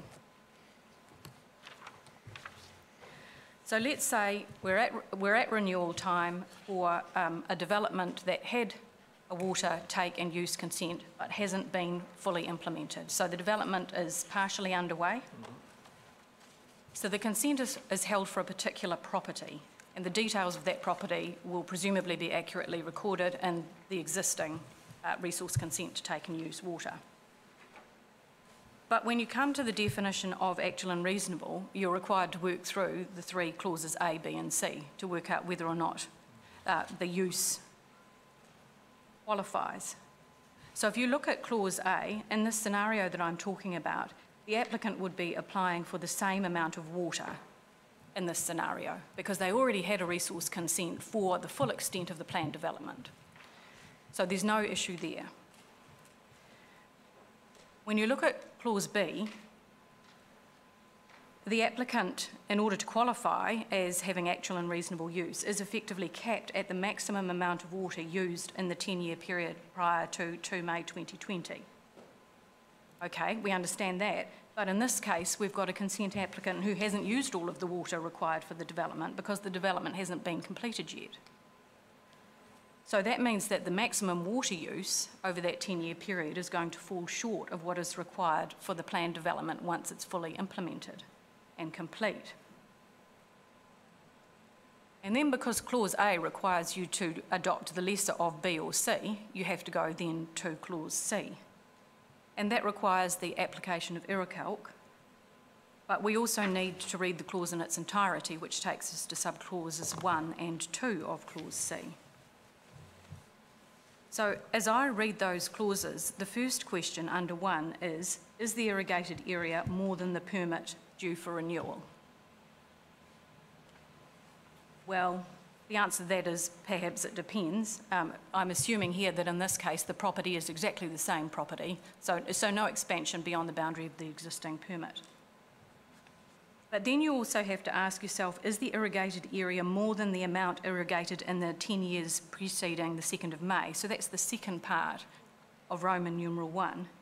And the answer in this case is, well, actually it might be. And then there's also subclause 2, which needs to be met as well by an applicant in order to qualify as having actual and reasonable use. And that requires them to supply evidence to demonstrate that the area has been irrigated. Now, depending on the nature of the development, not all of the area for which consent is now being sought might have been irrigated prior to consent renewal. So, on my read of this definition, there is a real issue here for applicants who future-proof their initial resource consent for water take and use, haven't quite gotten all the way in terms of implementing that consent and want to come back again at renewal time and ask for the same amount of water, even though they haven't used all of their existing allocation prior to renewal.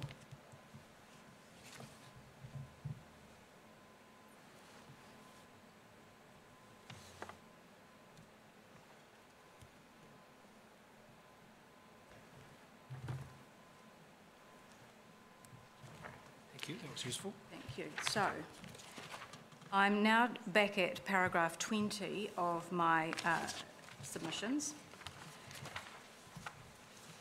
And I simply note that in its submission, Delegate had sought an amendment to Policy 36G.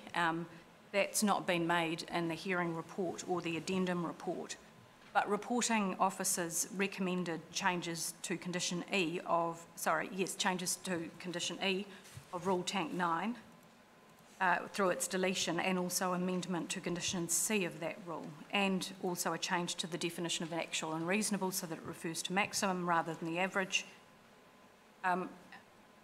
Delegate supports those changes for the reasons that I have set out at paragraph 22, and I know that you will have heard plenty of evidence this morning from wine growers about how the average water use is simply not going to cut it.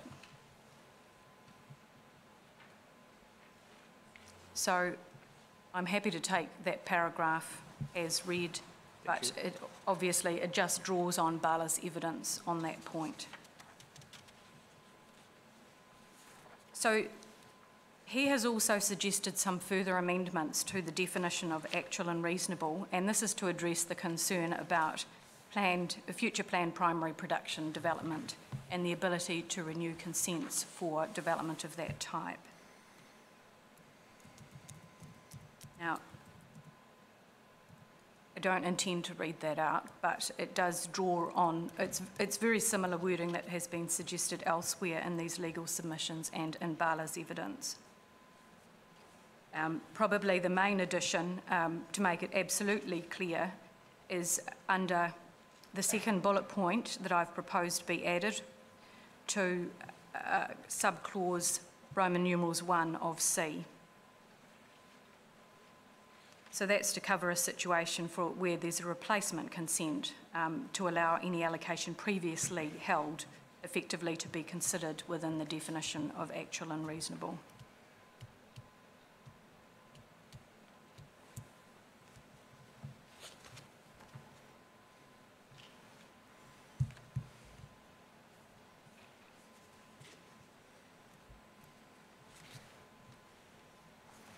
And sorry, while I should read this more carefully. The second point is also the requirement in subclause 2. Some particular wordings being proposed to address the situation where you've got a replacement consent. It's going to be difficult for a consent holder who hasn't fully utilised their consent to provide evidence to demonstrate that the area has been irrigated when perhaps part of it hasn't. So an extra sentence has been proposed to address that issue, where evidence must be supplied instead by the applicant to demonstrate that the area will be irrigated and that the permit will substantially be given effect to.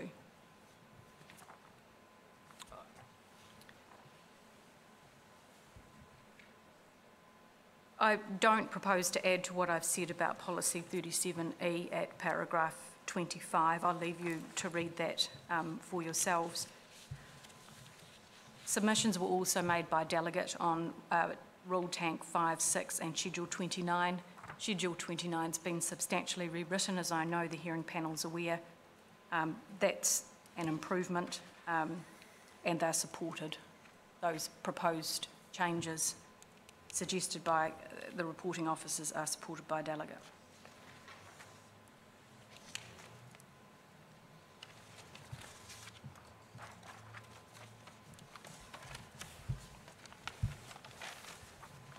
Thank you. We'll see if we've got any questions.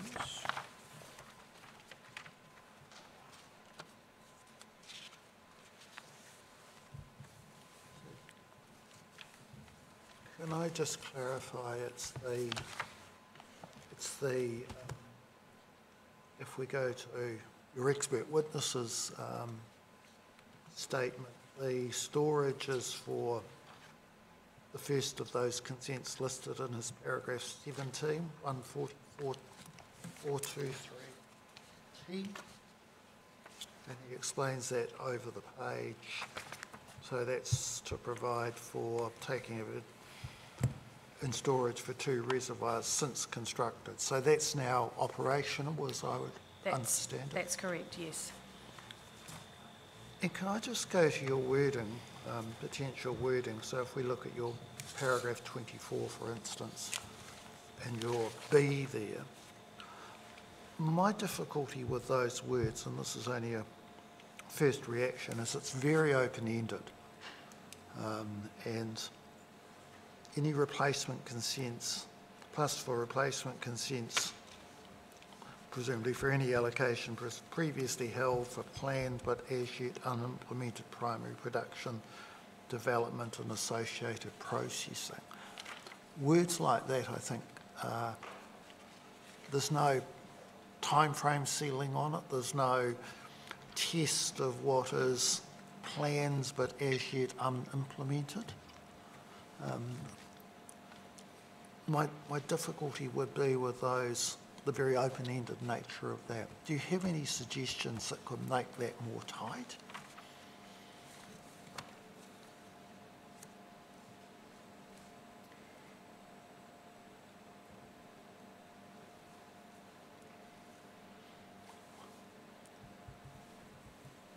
Like,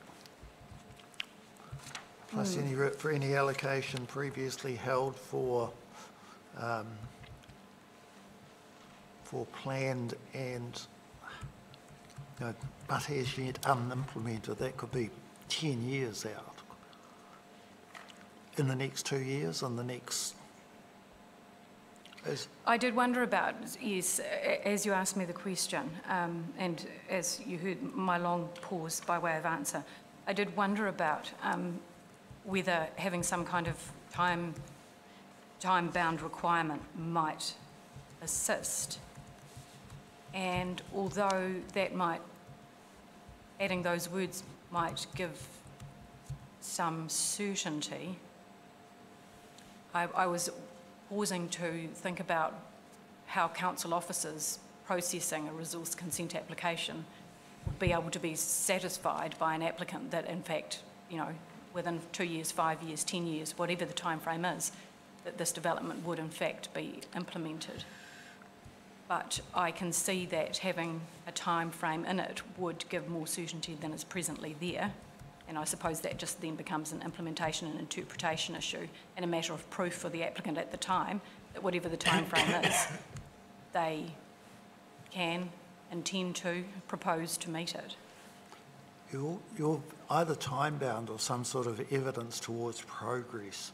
Yes, and I think evidence towards progress is something that is more easily satisfied in the same way as the Act allows for progress of consents that haven't been fully implemented prior to their expiry, substantial progress perhaps. And of course that doesn't necessarily mean even getting to the point of planting the vines in the case of a vineyard. If the applicant can show that they've gone, you know, their financial planning processes are underway and the preparatory steps have been taken, that might satisfy council officers that this development is actually going to happen. And I'm pretty sure in his evidence, Bala gives some examples of the types of things that might happen before the on-the-ground planned production development is actually planted and running. And I'm just going to try and find that. Yes, we do. In your 2, I'm not sure of the reason why, demonstrate the area will be irrigated and the permit substantially given effect to. I'm not sure why that's different in the earlier ones, but I'm sure there's a reason. That so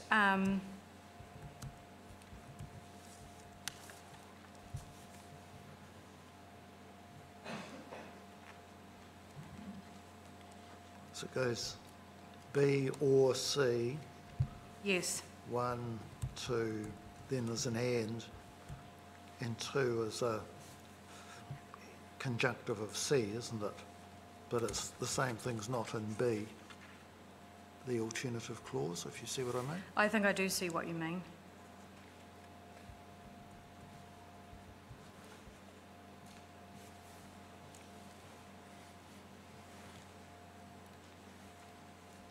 I think yes, the wording there is different, and perhaps it doesn't need to be. I mean, the intention there was to capture the fact that part of a property may not yet have been irrigated, and the first part of C requires proof that an area has been irrigated. But in the scenario that we're talking about, an applicant won't be able to meet that threshold because it hasn't been, or at least some part of it hasn't been. But perhaps the wording there isn't as elegant as it might be, and it could reflect more closely the wording elsewhere in the provision.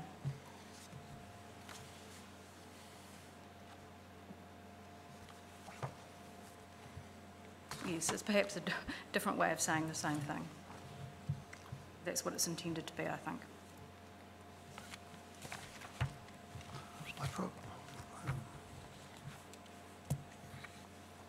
If this referred specifically to storage, I probably wouldn't have much of an issue with it. My problem remains just that it's very open-ended.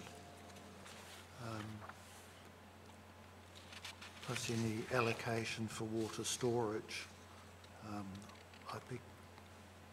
I don't see so much of an issue with that, but maybe more widely. I'm thinking aloud now. Understood. Not asking you a question.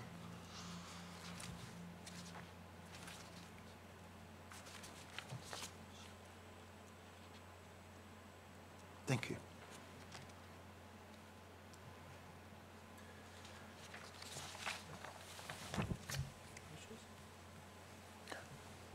Thank you very much. We didn't have any further questions. Thank you.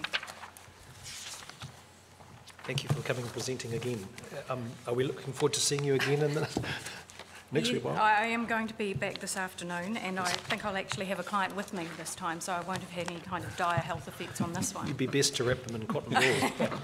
Thank you. Thank you. Thank you. Mr. John Palmer. Welcome to the hearing.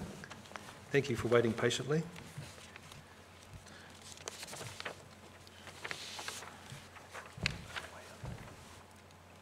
We're just going to bring up your... Yeah, I know there's the ones before that. Okay, just do it.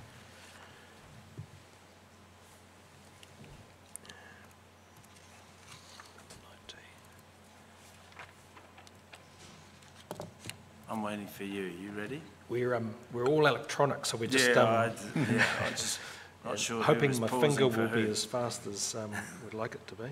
There it is. Excellent.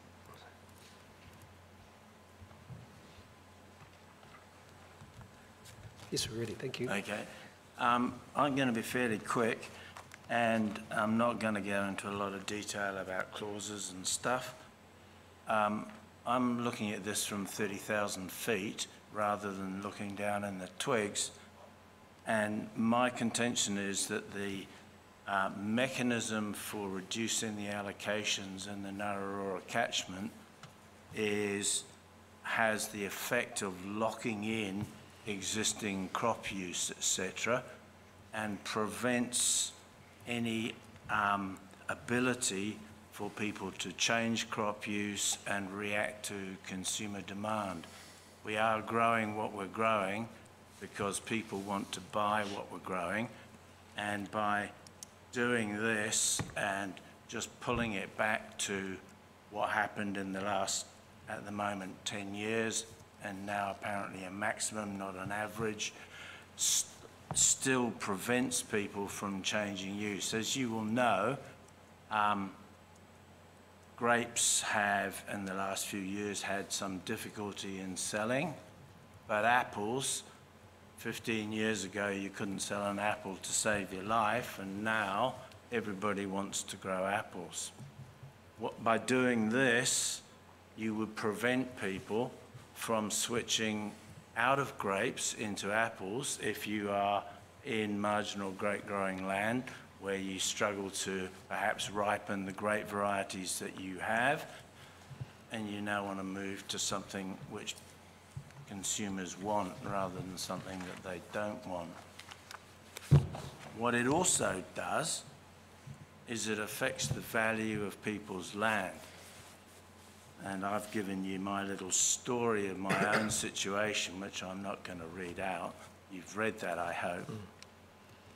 The point is that if you cut everybody's, or not everybody's, but some people's allocation which has not yet been used, and if you read my story, you'll understand that it was used, but it wasn't used in the last 10 years, then what you do is you reduce the value of that land. And I'm not sure that the regional council's role should be to reduce the value of people's lands arbitrarily, and by contrast, possibly increase the value of other people's lands, simply by taking away the key commodity of water. And finally, if we have to drop the take levels in the river, what is stated is this is about an 18% drop. So why not, it's much simpler than all this stuff, just knock everybody back by 18%. It's easy, it's kind of fair. Not even sure that actually it's necessary, because unless we get close to low flow levels, then arguably there's plenty of water for everybody. When we're at low flow, of course it's different. That's all I need to say.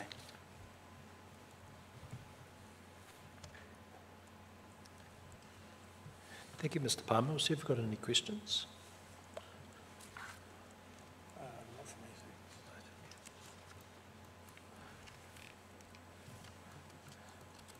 So you've currently got consents for your property? Yeah.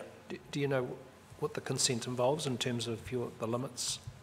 Not offhand, but it's 33 metres a second, and I use about 10 or 12.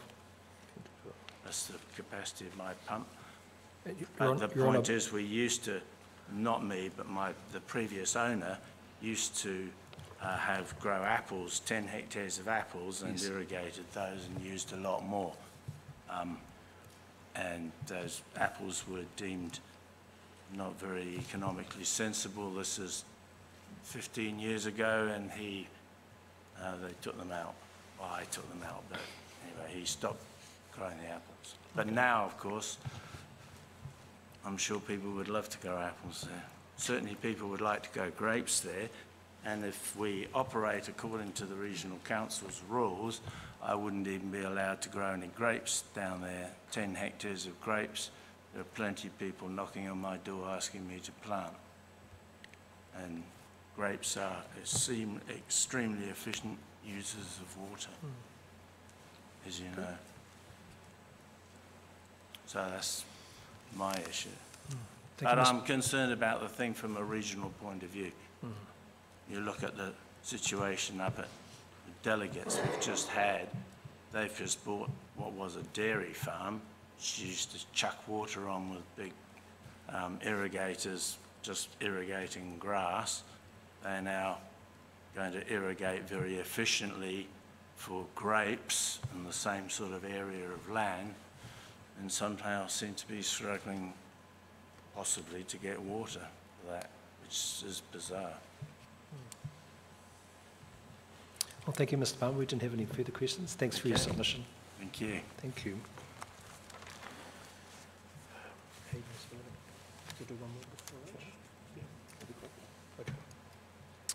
Aotearoa New Zealand Fine Wines, Mr. Smith? Yes. Thank you. Your last submission before lunch.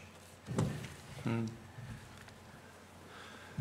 ora koutou. My name is Stephen Smith. I am Managing Director of Aotearoa New Zealand Fine Wine Estates. This addendum is to the submissions that we've already made. And in my paper, I've given the detail of my background and my experience in this. I've spent my entire life since leaving high school in the New Zealand wine industry, firstly as an academic, then in business with Villa Maria, followed by being co-founder and for 16 years CEO of Craigie Range. I've lived here for 30 years and I've spent a considerable amount of my non-wine time in areas outside wine. By being Chancellor of Lincoln University, I sit on the New Zealand Story Board and the Primary Sector Council and chair the independent panel for the Sustainable Food and Fibres Fund on behalf of the Ministry of Primary Industries.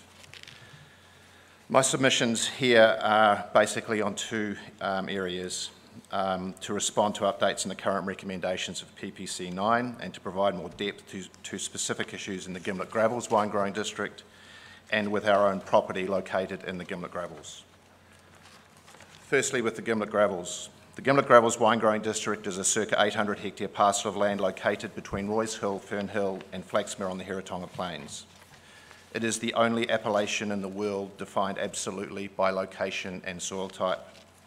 I led the creation of the Gimlet Gravels Wine Growers Association in 2001, which defined the appellation using international trademark law.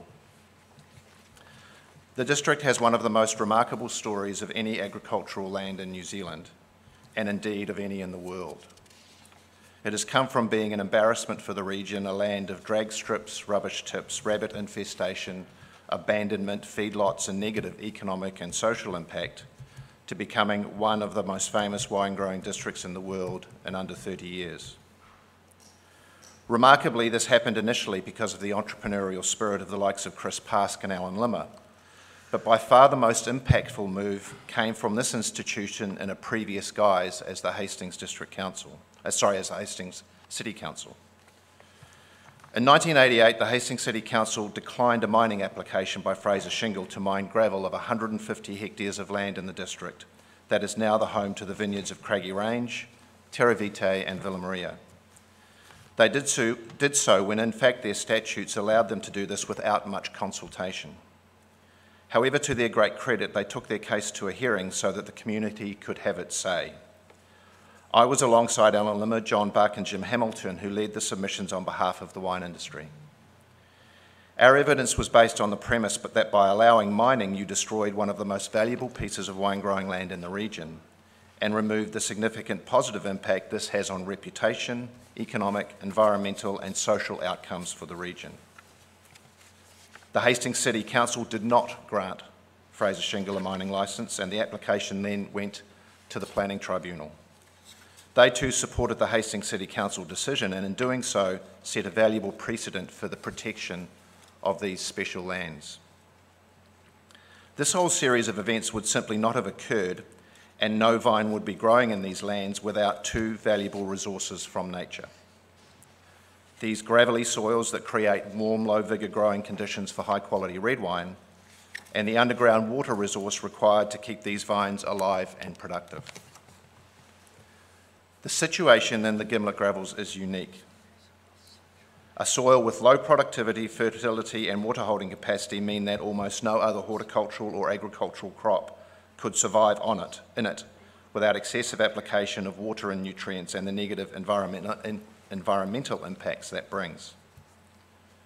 B, a plant, the grapevine, that produces its greatest wine when it is struggling a little for nutrients and water, so naturally adapted for wine growing in these warm, low-vigour soils. However, these soils don't have enough water in them naturally for even a vine to survive, let alone produce a high-quality economic crop. And while these soils are low in nutrients, little fertiliser is required by a grapevine simply because these vines in the winemaking model do not require it. Without a reliable, high-quality source of water, there will be no Gimlet Gravels wine-growing districts, as the vines will die. That is why the Gimlet Gravels wine-growing district is unique in its water use requirements when compared to other soils and land use of the Hiratonga Plains. It is a do-or-die scenario. The district's long-term alongside Marlborough and Central Otago, the Gimlet Gravels is the most widely recognised appellation in New Zealand in world markets, more so even than Hawke's Bay. A collection of New Zealand's most desirable and expensive wines are produced here, and some of our most iconic wineries, Craggy Range, Trinity Hill, Te Mata, McDonald Winery, Elephant Hill, Smith & Sheth and Stonecroft source grapes from the region. The Hastings District Council recognised the region by creating the Roy's Hill overlay within its district plan to recognise the special characteristics of the district. The district's long-term proposition and potential impact on the prosperity of this region are being put at risk by PPC 9 in its current form. As I've said, it is a do-or-die scenario. What am I asking for here? I'm asking that the tank process and the Hawke's Bay Regional Council respect the unique properties of the Gimlet Gravels wine-growing district and the Roy's Hill overlay in the Hastings District Plan and set policy that reflects it. If that means a more nuanced and intellectual means of allocating water than the current blunt instrument approached, then so be it. That is your responsibility to our society, and it is important. What do I mean by nuanced?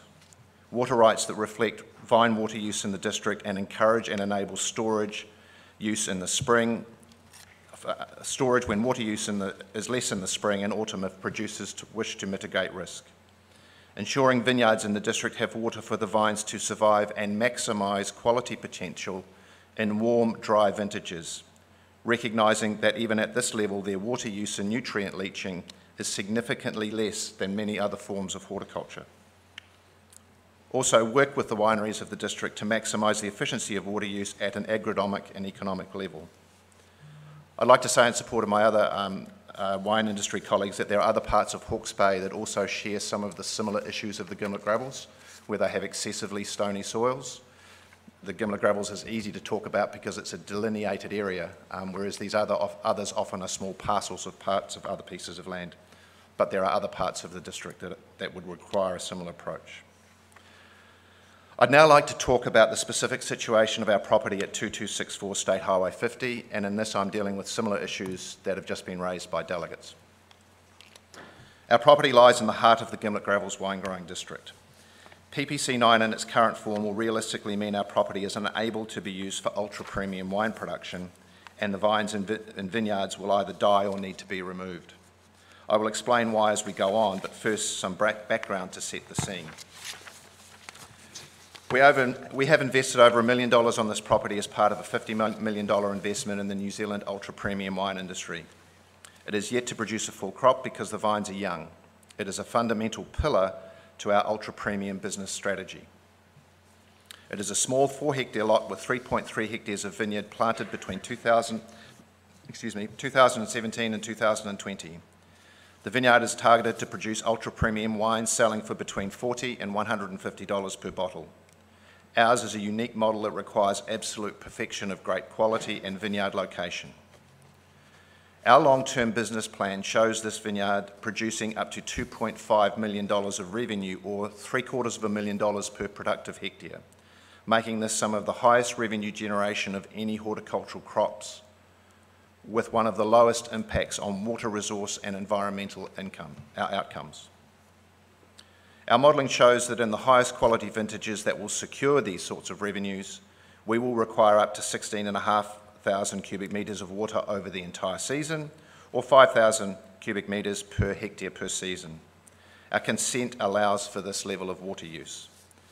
This is significantly less than other forms of intensive agriculture and horticulture, for example, kiwi fruit sitting at circa 10,000 cubic metres per hectare per annum. In terms of economic efficiency of our water use, by that I mean dollars returned per litre of water, our vineyard would sit amongst the most efficient of any water users in this country. This occurs alongside specific low environmental impact that these vineyards have when compared to other forms of agriculture and horticulture, as outlined in Emma Taylor's evidence for Hawke's Bay wine growers. Vineyards like ours simply represent true sustainability operating at its highest level and should be encouraged by appropriate policy around resource use, rather than be placed on the edge of a precipice. The point here is without the water availability in the very best vintages, which happen to be the driest and warmest, requiring the application rates outlined above, these returns would not be achieved. This property was purchased by us in 2016 as bare land. It is important to note, however, that the property had previously been planted in 2 cycles of horticulture, apricots and persimmons, and therefore had a water right supplying 713 cubic metres of water per 7 days at a take of 6.3 litres per second to support that activity. However, the then owners had been undertaking no horticultural activity, I believe, since the mid-2000s, and certainly none since 2007. The property was bare land when we purchased it. Therefore, water use during that period was almost nil, apart from domestic and stock use.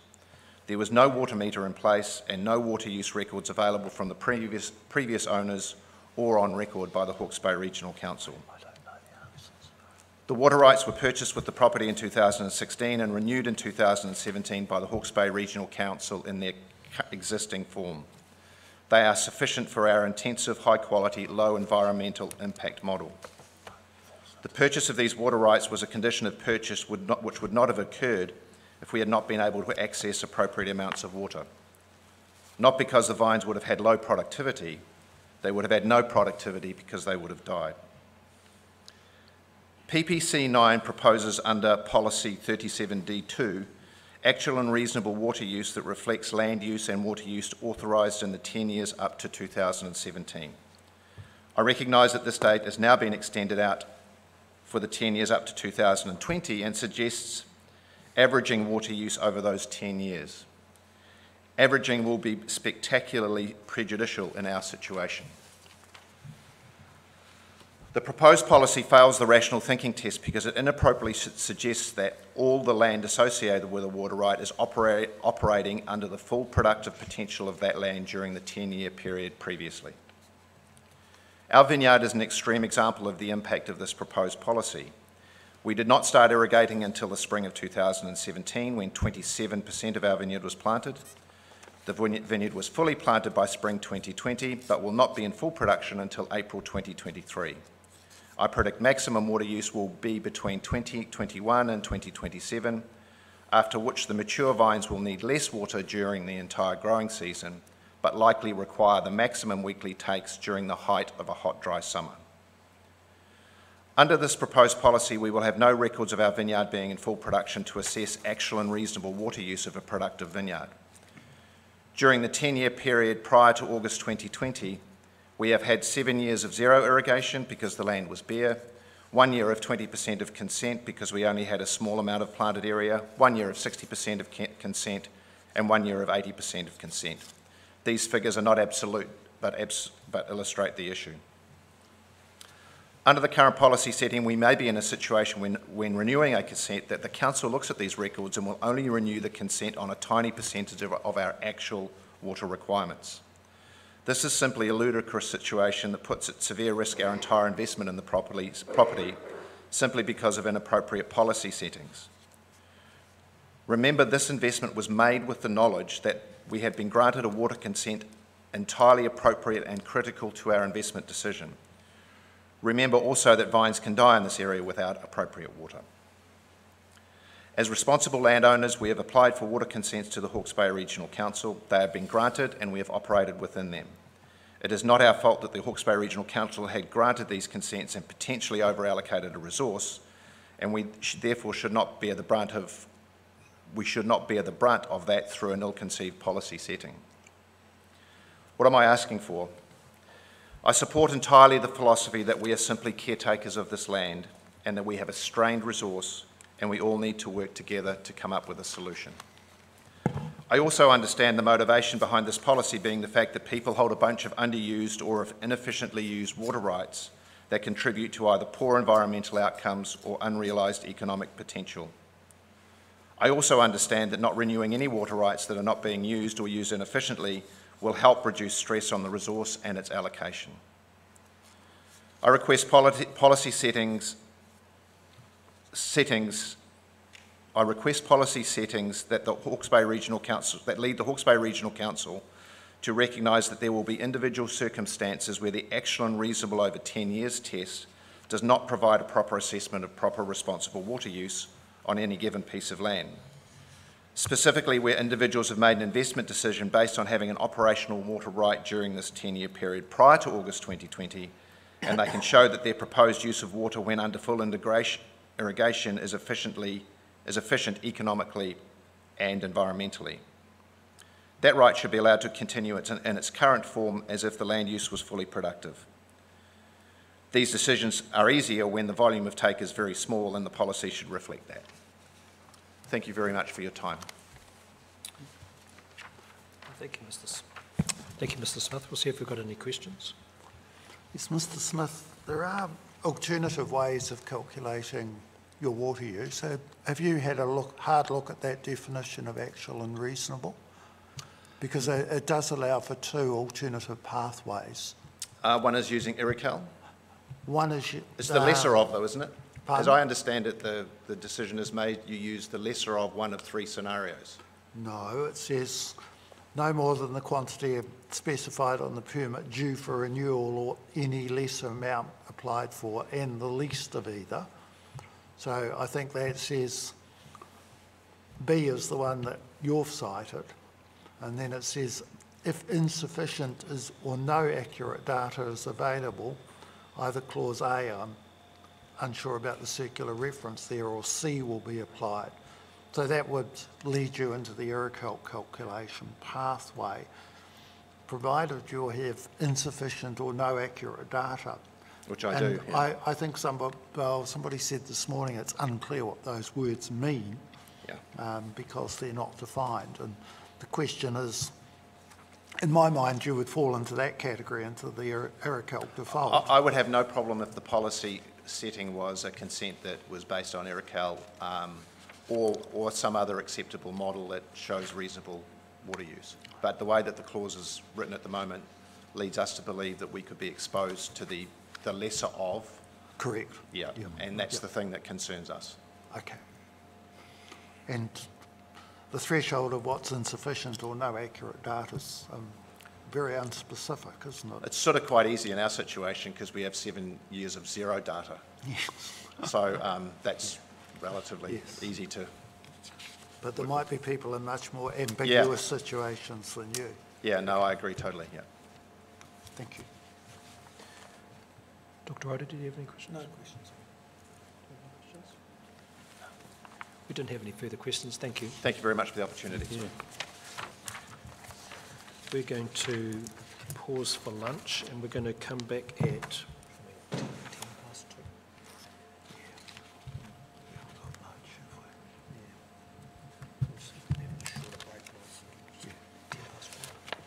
Yeah, we're going to come back at 10 minutes past 2.